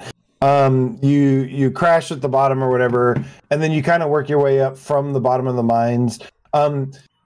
I don't remember if the original game had the mine cart. I don't know if somebody answered that or not. They said it was different. It was there, but it was different. It was there, but different. But then you start kind of working your way up, I think, through the mines, and then they start introducing this new enemy, like these bugs. Yeah. Who camouflage into the environment. So like, and they are totally there if you're paying attention, right? Yeah. It's like, just like right there. But for the most part, you're not paying that much attention. They really do camouflage pretty well into the environment. So you like walk up to them and they make themselves visible and you're like, ah, shit. Yeah. Yeah. And those, I actually liked, I think the bugs and the caves stuff was actually done better here than it was in the original. But then you, I guess, so you run into Krauser, who's basically the guy that trained Leon, right? He's basically the one that originally kidnapped Ashley, and I think they've kidnapped her again. I think Salazar has kidnapped her this time, and they're going to infect her and use her to take over the world, whatever. Krauser ends up killing Lewis, and then thank God. That's dude. Lewis is so cool, man. Luis. He's whatever. All the characters. I was really wishing Ashley was dead by the halfway point. Like you're like, that's the mission, and I was like, and the mission is a failure. Now it's all up to us to get out alive. Move on. I don't remember. I think Krauser's history, was he in Zero? Was he in Resident Evil 0 or something? Oh, Jesus. Because now you're really asking some tough questions. Deep question. Yeah, I don't because I don't know the whole. I haven't played Zero since literally the GameCube. Like that is the first and last time I played Zero. Well, because I feel like it just like he just suddenly is here, and it's like, oh, it's Leon's, the guy that trained Leon, and I'm like, did I remember him from somewhere? Like, is there a story and lore here from another game that is, because it's kind of just like, oh, this is the guy that trained Leon, and otherwise, but let's see. But anyways, you know, but the whole thing about Krauser is that he's Dark Side Chronicles, AJ. Oh, really? Only from that? But that was it's basically the fandom wiki has two listings for him. Dark Side Chronicles 2009, which we all know was the Wii light gun shooter that came to PS3 and moves. And then the Resident Evil 4. And it's saying Resident Evil 4 2023. It's not even saying Resident Evil 4.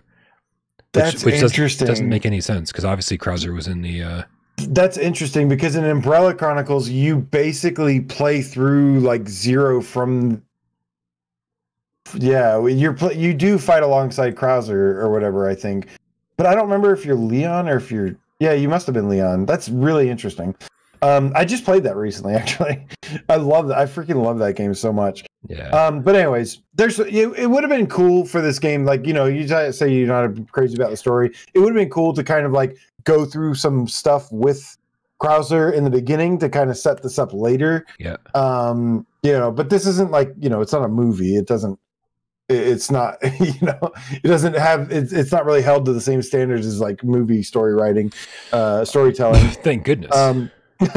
But yeah, they have this this whole section that's booby trapped. This was also in the original game, where you're kind of running through these sections, but you're fighting a lot more enemies in the original one, and then like you kind of fight Krauser at the end.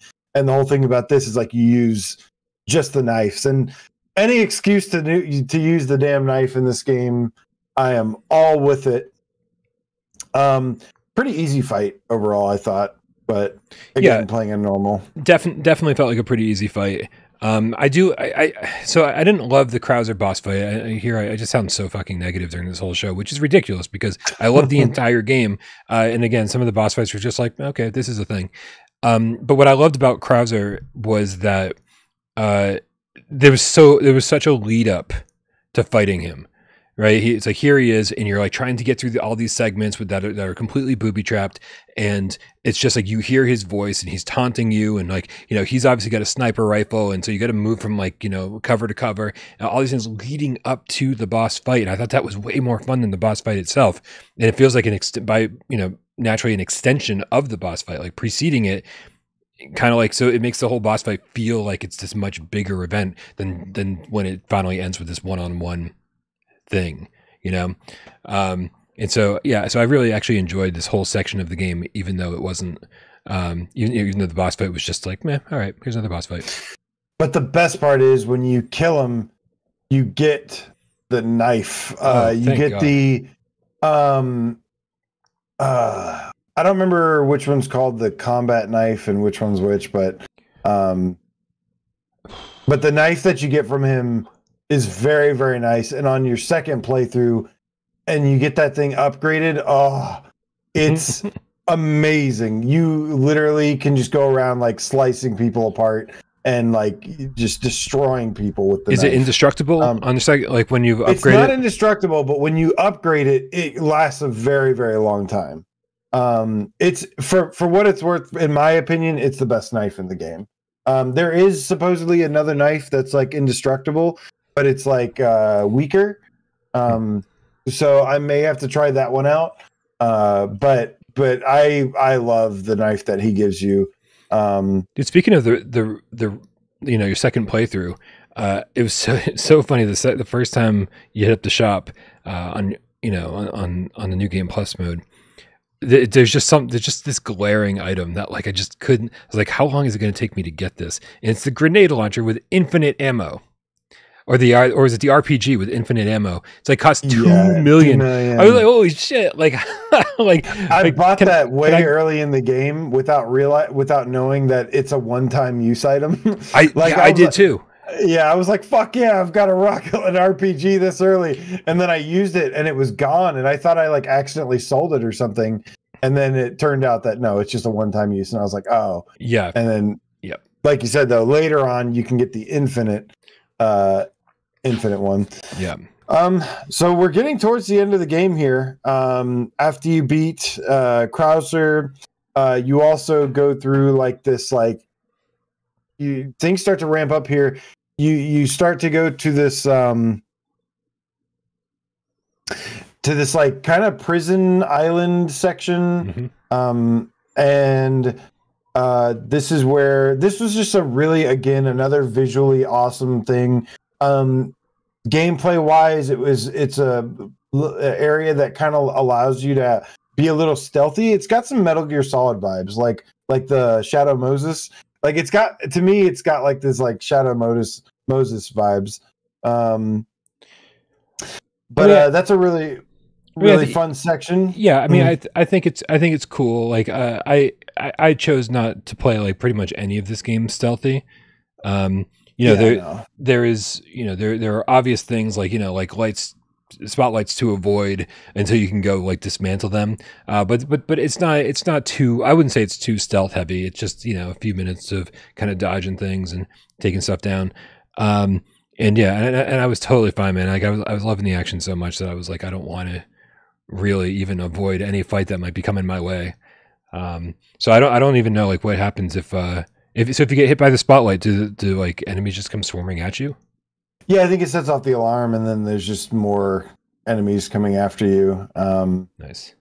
Yeah, you can kind of take it down piece by piece. And I don't know at what point we fought Salazar. Is he towards the end? That's a good question. I don't know if we actually got to that, but yeah, at some point you do fight Salazar, he's a very cool looking boss. Pretty tough boss too. for the most part. As long, I mean, if you, I don't know, you kind of drop some ammo and stuff, but he's a pretty challenging boss. Very cool looking, though. Very, very cool looking. Yeah, I beat him on my first try. Like, it was, for me, it felt like a very time-consuming boss, which I feel like a lot of the bosses that's what they were time-consuming. Whereas, like, if you take your time and you don't try to rush it and you just wait, you know, keep an eye out for the R3 evade button to pop up and make sure you're hitting that every time. I feel like that's what all of these boss fights kind of have in common. They're time-consuming, and you just have to be kind of slow and methodical and understand that it might take a minute to take them down. Yeah.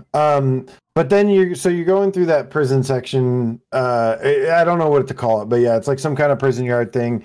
You do go through the thing that you mentioned earlier, where they start introducing the regenerators, and that's where the game kind of takes another little spooky survival tone to it.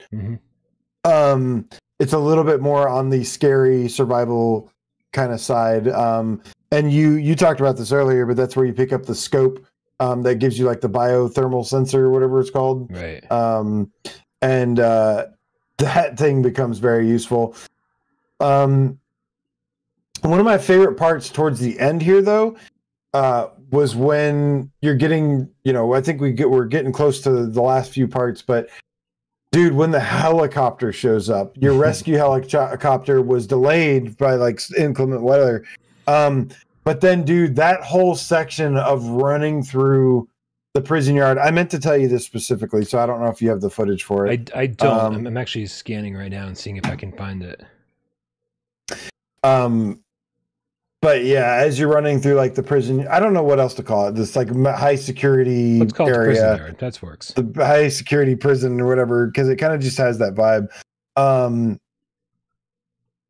But there's where the helicopter shows up, and this I think was in the original game as well. But presentation wise, it looks so much better in the remake.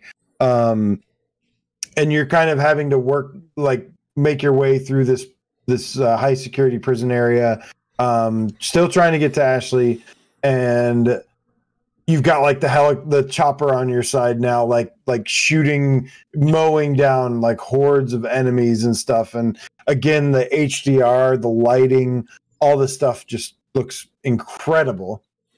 Yeah, it's crazy because it gives you a strange break where, you know, you run in and the helicopter comes up. It's like in these radios, like don't worry, I'll take care of these guys. And it's just like ding, ding, ding, ding, ding, ding, ding. It just feels like you're in the middle of like this big budget action movie. Where it's like this is just kind of like shit you don't see in like, never mind video games, but especially VR games where you're like you don't get these big over the top crazy moments like that where you're just like I guess I'll just watch, like you know, in first person, not a cutscene. It's just it's very cool. Is this, hopefully this was exactly what I'm looking for. Let's see if this is the footage. That whole kind of towards the end of the game sequence though was just so much fun. Just from the level design, the pacing, fighting all these enemies, and you've got a pretty good arsenal now. I really, really do love a lot of the enemy design in this. Like, I'm with you in that. Oh yes, that's it. That's got to be it. Yeah, because that's it takes a second for the chopper to kick in, but yeah, dude, this whole section was just like, oh my god, it was just like. And Village did something similar too, where it kind of gets a little bit more. And I don't know, Resident Evil games like to do this now, where kind of towards the end of the game it gets very action heavy. But I think that's a cool way to kind of like end the game on a high note, like where like towards the end it just starts getting really fast paced. But yeah, this whole sequence was super badass. Yeah, no, for sure. I mean, Resident Evil's always done this, right? It's always been high energy, high action toward the end. I mean, obviously, you know, as the years have gone by, like they keep upping the ante more and more. But then there's always like the countdown at the end too, which obviously we'll get to in a second. This does not stray far from the formula. Brad Buster says it's more of a military base, not a prison. Thank you. Because I kept saying prison and it was driving me nuts because I couldn't think of a better word. Yeah. It's definitely a military compound. Oh lordy. Yep. Good call. Good call. Military base makes a lot more sense. It did feel like a prison though, mostly because we were fucking trapped on it. But yeah, this whole section was cool, and then that brings us Hold to... on, time out. Robbie Y in the chat says, "Wait up, you can rotate the weapons in your suitcase that are vertical." He said he finished the game and didn't even know that. Dude, it's yet another thing we didn't talk about. Obviously, there's so many things to talk about in this game, but I'm such a hoarder in these games. I keep everything. I don't want to get rid of. Like, I didn't sell for any first aid sprays until like the last hour of the game when I finally was like, I've got enough, right? I was just stockpiling them. But that was keeping me from holding, from crafting more ammo. That was keeping me from holding onto more weapons.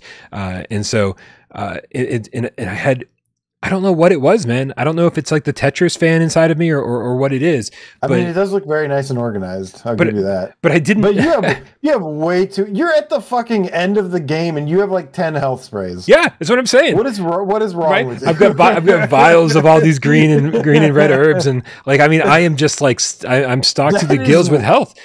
Way too many health sprays. Welcome to how I play video games. That is awful. Stockpile everything. And so, but no, so which meant that every single time I picked up an item near the end of the game, I constantly had to open the briefcase and rearrange things and craft things and find room. And why do I love that? That sounds like something that's really irritating. That sounds like something that should be just obnoxious and be like, oh man, this limited inventory. And on top of that, I have to find the way to fit all this in. I loved it. I absolutely loved that. And then even like when you get to the shop and like deciding on what is it time to part with? I can't take all of these weapons with me. I can't take all this health with me. I can't take all this. What is it time to part with? And like, it's making those decisions that was part of the fun. Yeah. I did play the Tetris thing. And what is it? What is that case called? Attaché case. Attaché. Yeah, that I did use like the manual organization, but there were times like never even once did I use the manual organization. I enjoyed it too much. You mean never once did you use the automatic? Yeah. Yeah, yeah. Oh wait, did I say manual? Yeah. Yeah, yeah. No, I enjoyed it as well. I enjoyed it as well, but there'd be like one time where I was in a fight and like I'd be trying to pick up like one thing and like I'd have to like reorganize everything, and this is like in the middle of battle, and I was like, no, fuck it. Like I didn't do it a lot, but there was like once or twice where I was like, no, I don't have time to sit here and do this. Like I'm in the middle of an intense battle and I want to keep going. And so I love that there is that feature just to like automatically do that. But yeah, it's definitely more fun to kind of organize it because you get the layout. Also, some of the rewards you get more of these cases, and actually like the new designs that you can unlock and stuff are pretty nice. And not only like do they look cooler, but there's actually like the way they're designed, there's like sometimes patterns, so you can kind of see like what spaces are empty a little bit better. Yeah, like so it looks good, and it's actually like has like a practical use to it, which is nice. I just cared about upgrading them to have more space. Anytime a new attaché case came up, like with more slots in it, that was my priority. I was like, this is the next thing I'm buying. This is the thing I need most in during this run through. What I didn't care about, and I don't know if you went through this, you could get like a red case and a black case, and it would up the frequency drops of resources. Yeah, some of them have herbs. Bonuses of that. Some of them have bigger space. That is like something, this is more of a review than a spoiler discussion than like a tips guide, but that is definitely a worthy tip. Is like always prioritize upgrading your inventory space, like always. Yeah, and I think during this playthrough, like I'm gonna have to say, well, maybe ammo is going to be more scarce, and like maybe I should be getting the case that ups the frequency of the resource drops, because obviously health was not an issue for me. Obviously during this playthrough I had so much of it, and so maybe the next time around resources I will say that important. That red case looks really nice. If you check it out, you'll see what I mean. It looks really, really nice. So this brings us to, I think we got like 2 more sections of the game. We finally face off with, I always want to say William Sadler, but I think his name is Osmond Sadler. I think William Sadler was the guy that played Death in Bill and Ted's Bogus Journey. All right. So wait, what am I bringing up here? Is this the boss fight? Yeah, the final boss fight, which isn't the end of the game, but it's the final boss fight of the game. And yeah, this was, again, another really cool looking fight. But you can, at least on normal difficulty, you can kind of just get around it, just shooting him, just laying into him. I felt like there was a strategy that I never quite figured out, because so typical Resident Evil boss, he's got like these exposed eyeballs in different places, right? And I was like, okay, you shoot out one of the eyeballs. He drops to one leg or a couple, you know, and so he keeps him from moving. You have to run up and maybe melee him or something. But I didn't really get a chance to do that very often. And so I would just keep shooting out the eyeballs, and eventually he died. And I was like, wow, that was, you know, obviously he's huge, so it feels like an epic boss fight, but with no strategy involved. I was like, this is, you know, this is just just like all the other ones, or how I felt about the other ones. It was more of a game of patience and making sure that my health was constantly refilled and making sure that I was shooting the eyeballs whenever I had a chance, but there wasn't a lot of strategy. I don't know if that was the case. If you know, if you need to implement some kind of strategy on a harder difficulty. Yeah, I think in the original game, there was like bazookas laying around everywhere, and you'd have to like use the bazookas to like weaken him and then take him out. But I do like, again, I do like the mechanic of weakening them, stunning them, and then getting up and stabbing them. It's always so satisfying to stab shit in this game. Like, so sad, especially a big giant eyeball that's like juicy and you stab it. It's so it's really, really awesome. Very visceral feeling to it with the gameplay. I'm using the Stingray during this section here that I'm showing on screen. But I think I ditch it. I ditch it pretty quickly because there's just handgun ammo lying around everywhere. And so, you know, again, I think this will probably put me through my paces on a harder difficulty. But I won't know that for at least a few more days, if not a few more weeks. Yeah. So you beat him.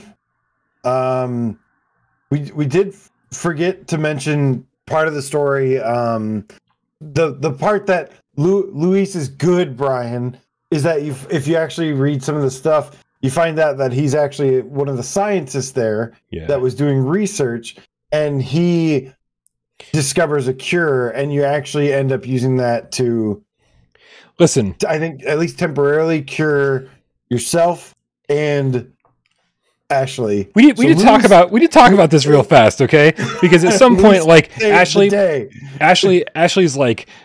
is done, right? Like, you're carrying her. I guess you always end up carrying some girl at the end of any Resident Evil game at this point. And so you've got her in your arms, and you carry her and you bring her to the OR, right? The operating room. You throw her down in this chair, okay? And I need to play the footage for you guys. What happens after you throw her down in the chair? Here it is. There she's in the chair, right? And it's this procedure, right, with lasers and shit, right? And so Leon brings up this fucking computer terminal from like 1985, which is monochrome, and it's like, I mean, we're not even talking like 286 processing power. We're talking like this thing's barely running, okay? And so he's watch as he hits. He's not even looking at the screen. He hits the enter key behind him, right? Here's these lasers are about to come down. You think you'd be paying attention to the computer screen, and he just goes, he just like hits the keyboard. Yeah, go ahead. Like this, the most careless fucking enter I've never seen anyone hit the enter key so carelessly, and it's to instigate surgery to save this girl's life, and he's just like, yeah, do it. And it's the goofiest thing ever.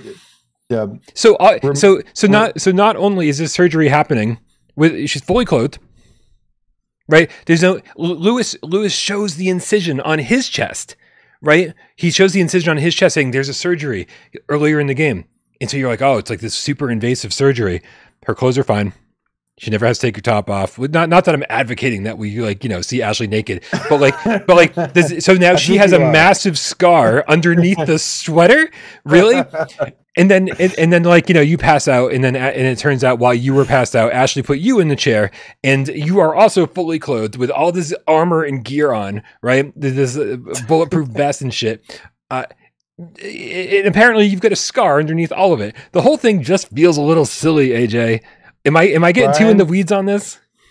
You are way too in the weeds. I mean, it's a funny observation, but it's a video game, Brian, where you're fighting monsters and creatures with centipedes popping out of their heads and stuff. So I don't trust that these surgeries went properly. I need to see the scars. I don't see how you let 90% of this stuff slide. Then you're like, but the surgery isn't realistic. I think you lost. I think that boat sailed a long time ago. When by within the first 30 minutes of the game. But Amazing. Thank you for pointing that out and finding something else to critique. Hey, listen. You know, it's an important part of the game. You know, the entire time you're suffering, like, right? Like Leon loses control sometimes because of this infection that's happening, and he's allowing it allows him to like lose control and have the villain like take control of him, and like, you know, you can hear him talk, and you know, and Ashley of course like loses her shit at some point, right? This infection is taking over. This is a huge moment that says this is going to rid us, both of us, not only yourself, but your female companion that you're escorting, that you're trying to save. It's the mission of the entire game. It's time. Here we are in this piece of shit little operating room. It's finally happening. So hit the fucking enter button and make it happen. No scars. What the fuck? Okay, moving on. I got nothing for you there in terms of scars. You got me there. I can't explain the lack of scars, Brian. Right. What 1 out of 10? No scars. Cool, it would have been cool though to be able to actually, like, you know, do some VR AF stuff here and actually control the lasers and like aim it and, you know, make one of those little mini games, you know. Mm-hmm. Yeah. Do you remember spoilers for Dead Space 2?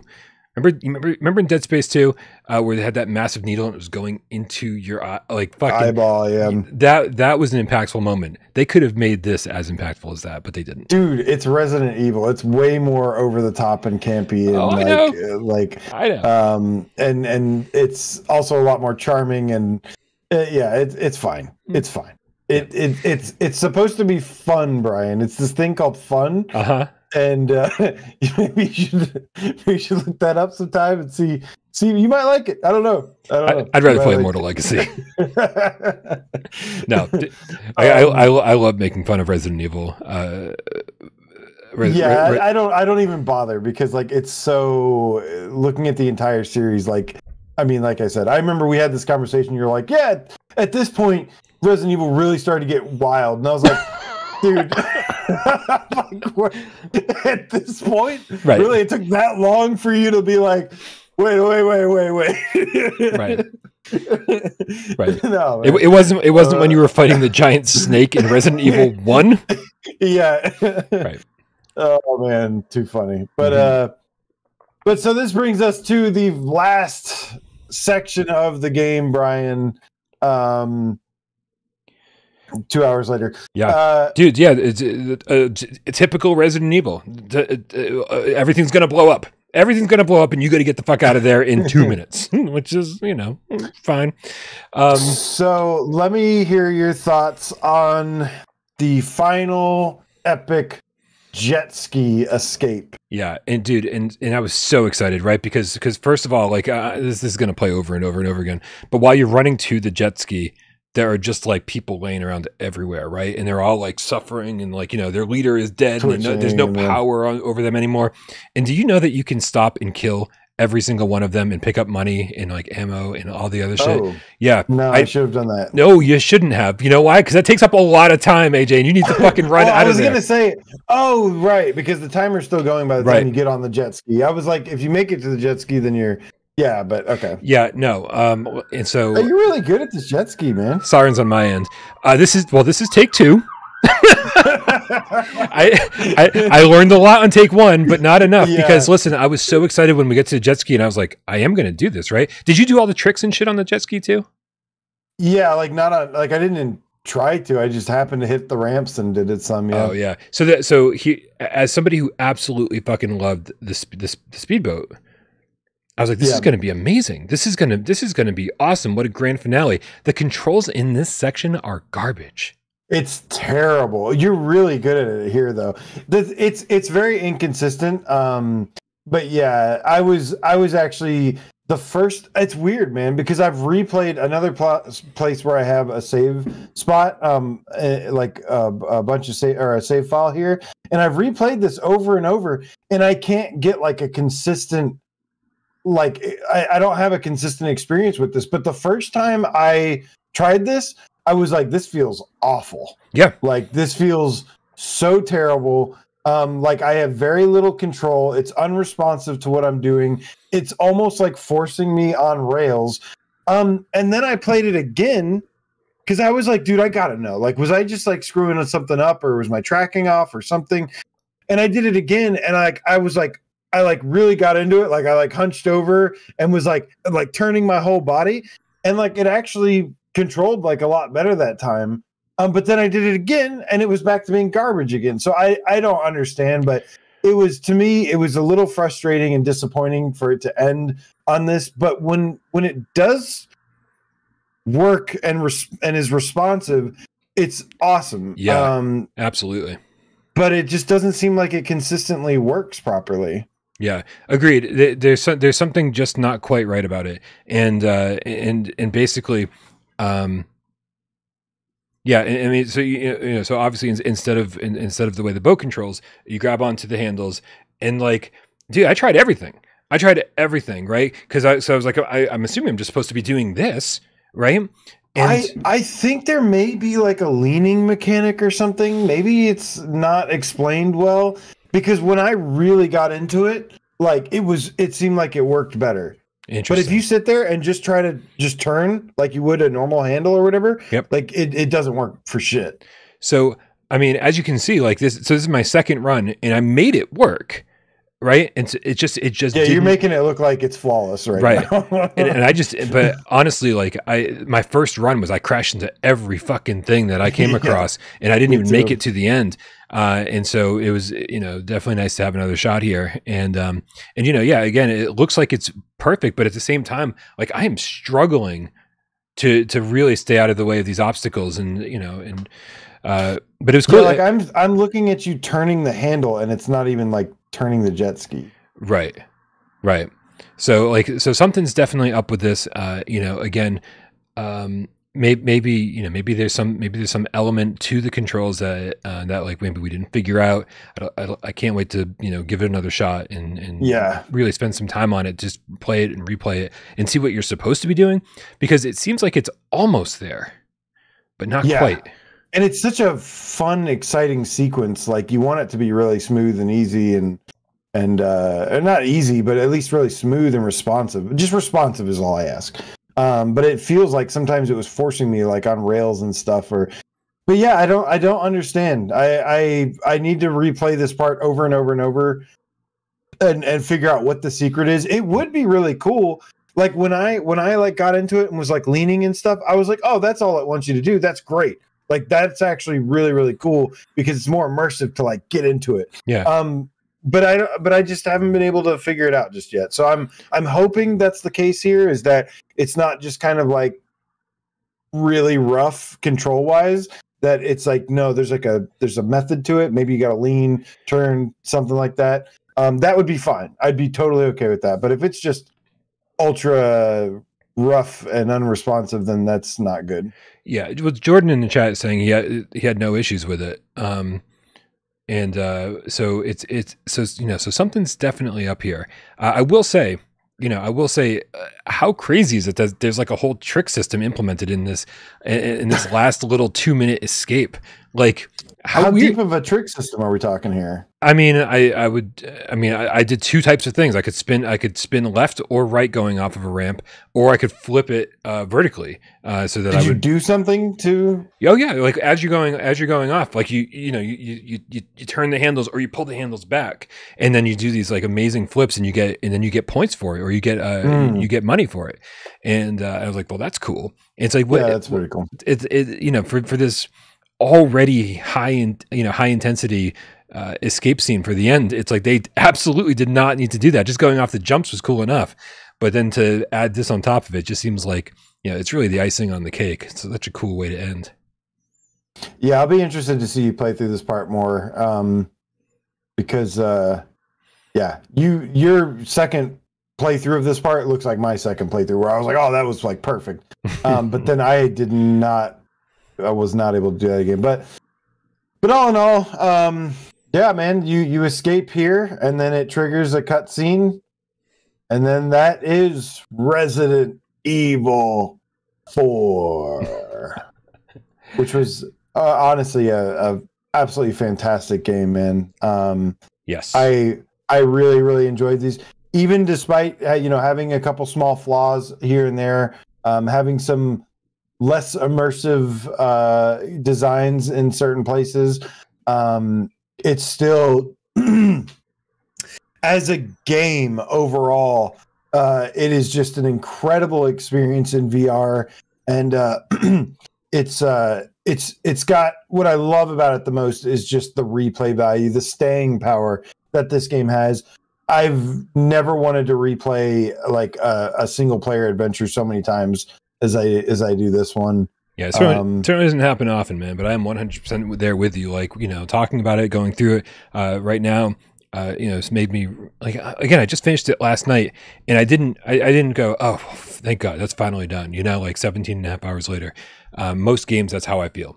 And then, but when, as soon as it was over, I didn't miss a beat. As soon as the credits were done rolling, which I skipped. But yeah, so many post-credit sequences and shit, like like all these cutscenes and stuff. Which, by the way, pretty cool. What's her name? I just completely forgot. Ada Wong. Pretty cool, like little story arc at the end where Ada radios to Wesker. Yeah, Albert Wesker. And it says, what is this for? What is this file for? And he basically says he's gonna like kill billions of people with it. And she's like, interesting. And then she hijacks the flight. I was like, what a fucking cool way to end. Like, she like throws didn't she like throw or does she keep she keeps it, I think. Oh, she keeps it. Okay. Yeah, because I was waiting for her to throw it into the ocean. I was like, no, dude, you gotta fucking destroy that thing properly. You can't just let it wash up on a beach somewhere and somebody go, I wonder what this is. Boom, billions dead. Shit. Like, yeah. So, but yeah, man, like it was cool. Like for a game like, with characters and story that I didn't care all that much about. I did think it was a pretty cool ending. It was pretty cool, and it was an interesting experience because not only was I experiencing it in VR, but I was experiencing the remake in VR, and just having both, like it was just a lot to like take in. And yeah, like I definitely want to like go back and like, go find see what some of the secrets are. Most of the time I did see some of the secrets, and a lot of the times it's just like treasure or something, but there are definitely like some secrets you can, once you obtain a key, or you've got Ashley with you where you can like boost each other up or whatnot. It gives you access to these things you weren't able to access before. And yeah, so most of the time it's like just typically like treasure or something else. But I'm curious I really want to, when I replay this some more, like explore. First I want to play it on a harder difficulty, and then maybe the next time after that, kind of like explore every last inch of everything. I've actually got 2 save files. I've got another standard second playthrough going, and then I've got a professional second playthrough going. The second playthrough, the standard is just for like exploring everything, and then the professional is just for the challenge. So pretty good stuff, man. Amazing game. Yeah, amazing game. What a great way to end out the year. There's a big discussion. Obviously, we talked about this a little bit on the award show wrap up. But there's no, the discussion followed as to whether this game or Village was the better game of the two, and that maybe recency bias played a part in Resident Evil 4 winning Game of the Year. As we showed in the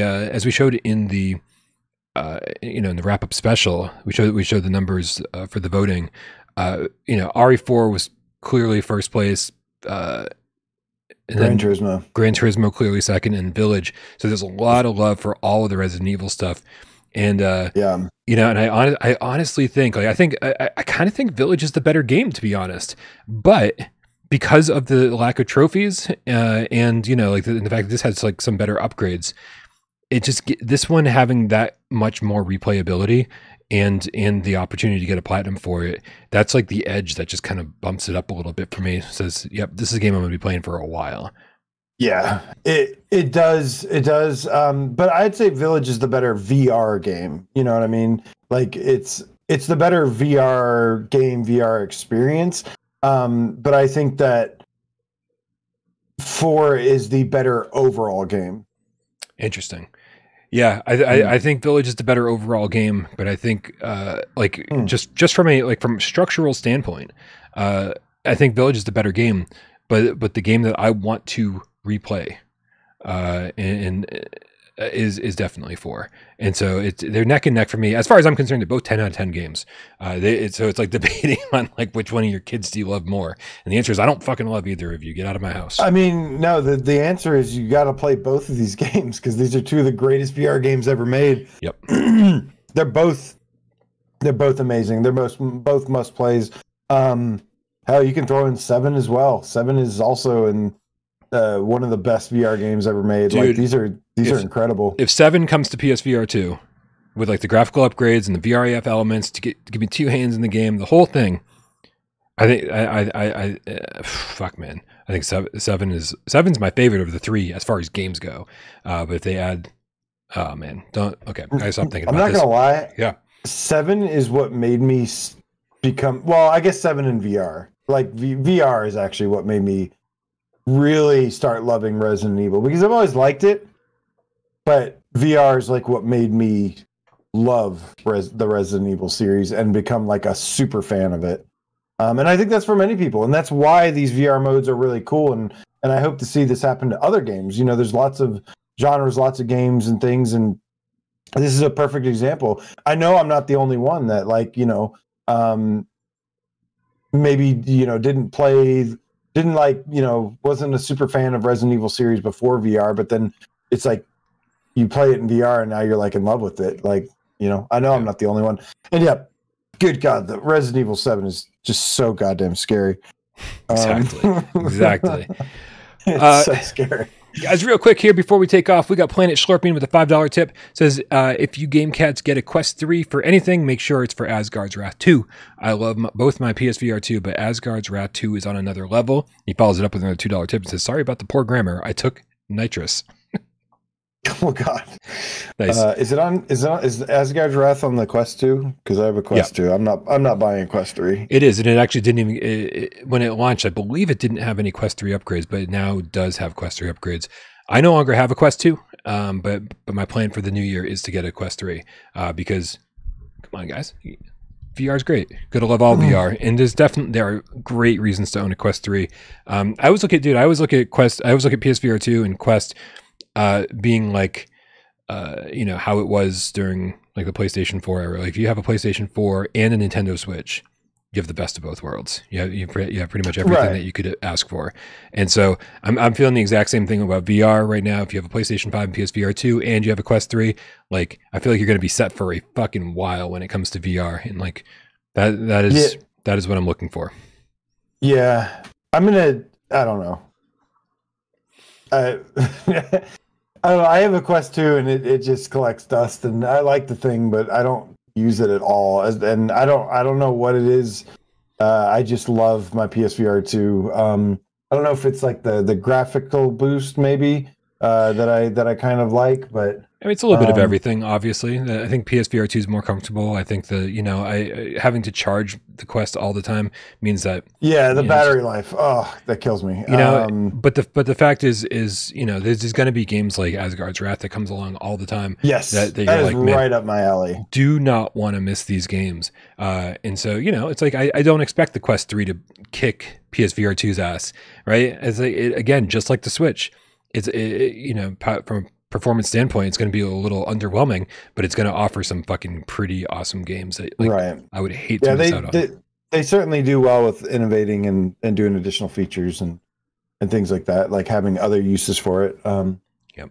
So that's a discussion for another day, Brian. And to close things out, Matt Vegan with the $2 tip says, record Monday Gamescast. Monday sucks less now.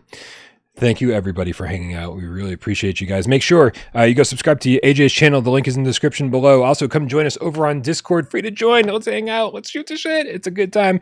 Dude, everybody supports us financially. Dude, without Parole, we live and die with you guys. I don't have any sponsorships yet. Maybe I should fucking take up a sponsorship for the new year. How do you feel about G Fuel, AJ? I think I should get a G. No. I think you should do me undies. No, don't do that. I feel like if I did me undies, I'd actually have to show you guys with me wearing my me undies, and I don't think anybody wants that. I know I don't want that. No, we can find it. We can find a good one. Find something. I need a VPN. Get a VPN. I need a good VPN. Oh, like NordVPN. That's right. Like everybody advertises that shit. I don't know about not that a good one. I don't know, dude. Like I don't use VPN. I don't know if that's good either, but I haven't done my research on VPNs. I haven't had one in a while. But until I get a sponsor, I rely on you guys 100%. Thank you so much for being amazing. So if you support us over on patreon.com/withoutparolegames, if you're a member over here, if you tip during the shows, guys, you're keeping the lights on. I appreciate you so much. Thank you to everybody who does that. And of course, thank you to everybody who just hangs out during the show. We've always said this: community is always more important than money. We want you to be here, and we don't want you to feel bad if you don't support financially. That's not what matters most. I promise you.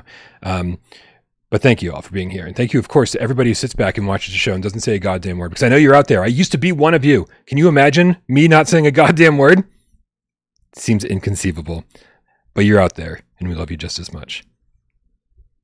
Happy Monday, AJ. Muerte, muerte, muerte. Cue the motherfucking cat, right? Because I want to say see you guys on Wednesday. Happy New Year. First Gamescast of 2024 is in the books, Brian, and I feel like it was an okay one. It's all right. It was all right. It was long. My New Year's resolution is to cut this shit down by about 2 hours. It was definitely a long one. Luckily, you caught me in a good mood, and I do need to go get some gas in my car, though, as soon as this is over. Jason Voorhees in the house tonight. Macho times 3. The real estate procrastinating game cat. I almost thought that said prostate game cat. Bill, Bit Jello Boy, that jiggly gamer cat. Guy son, fist bump to you. Good night to you. Move Master Mick, Mad_vegan. Thanks so much. Dan Kiefer, MJ Carpenters that sponsored commodities like corn, pork bellies, wheat, etc. Nice. These are things like you just normally. Oh, I know one. We need to be sponsored by Poncho's Dip. It's the best cheese dip ever made, and it's expanding.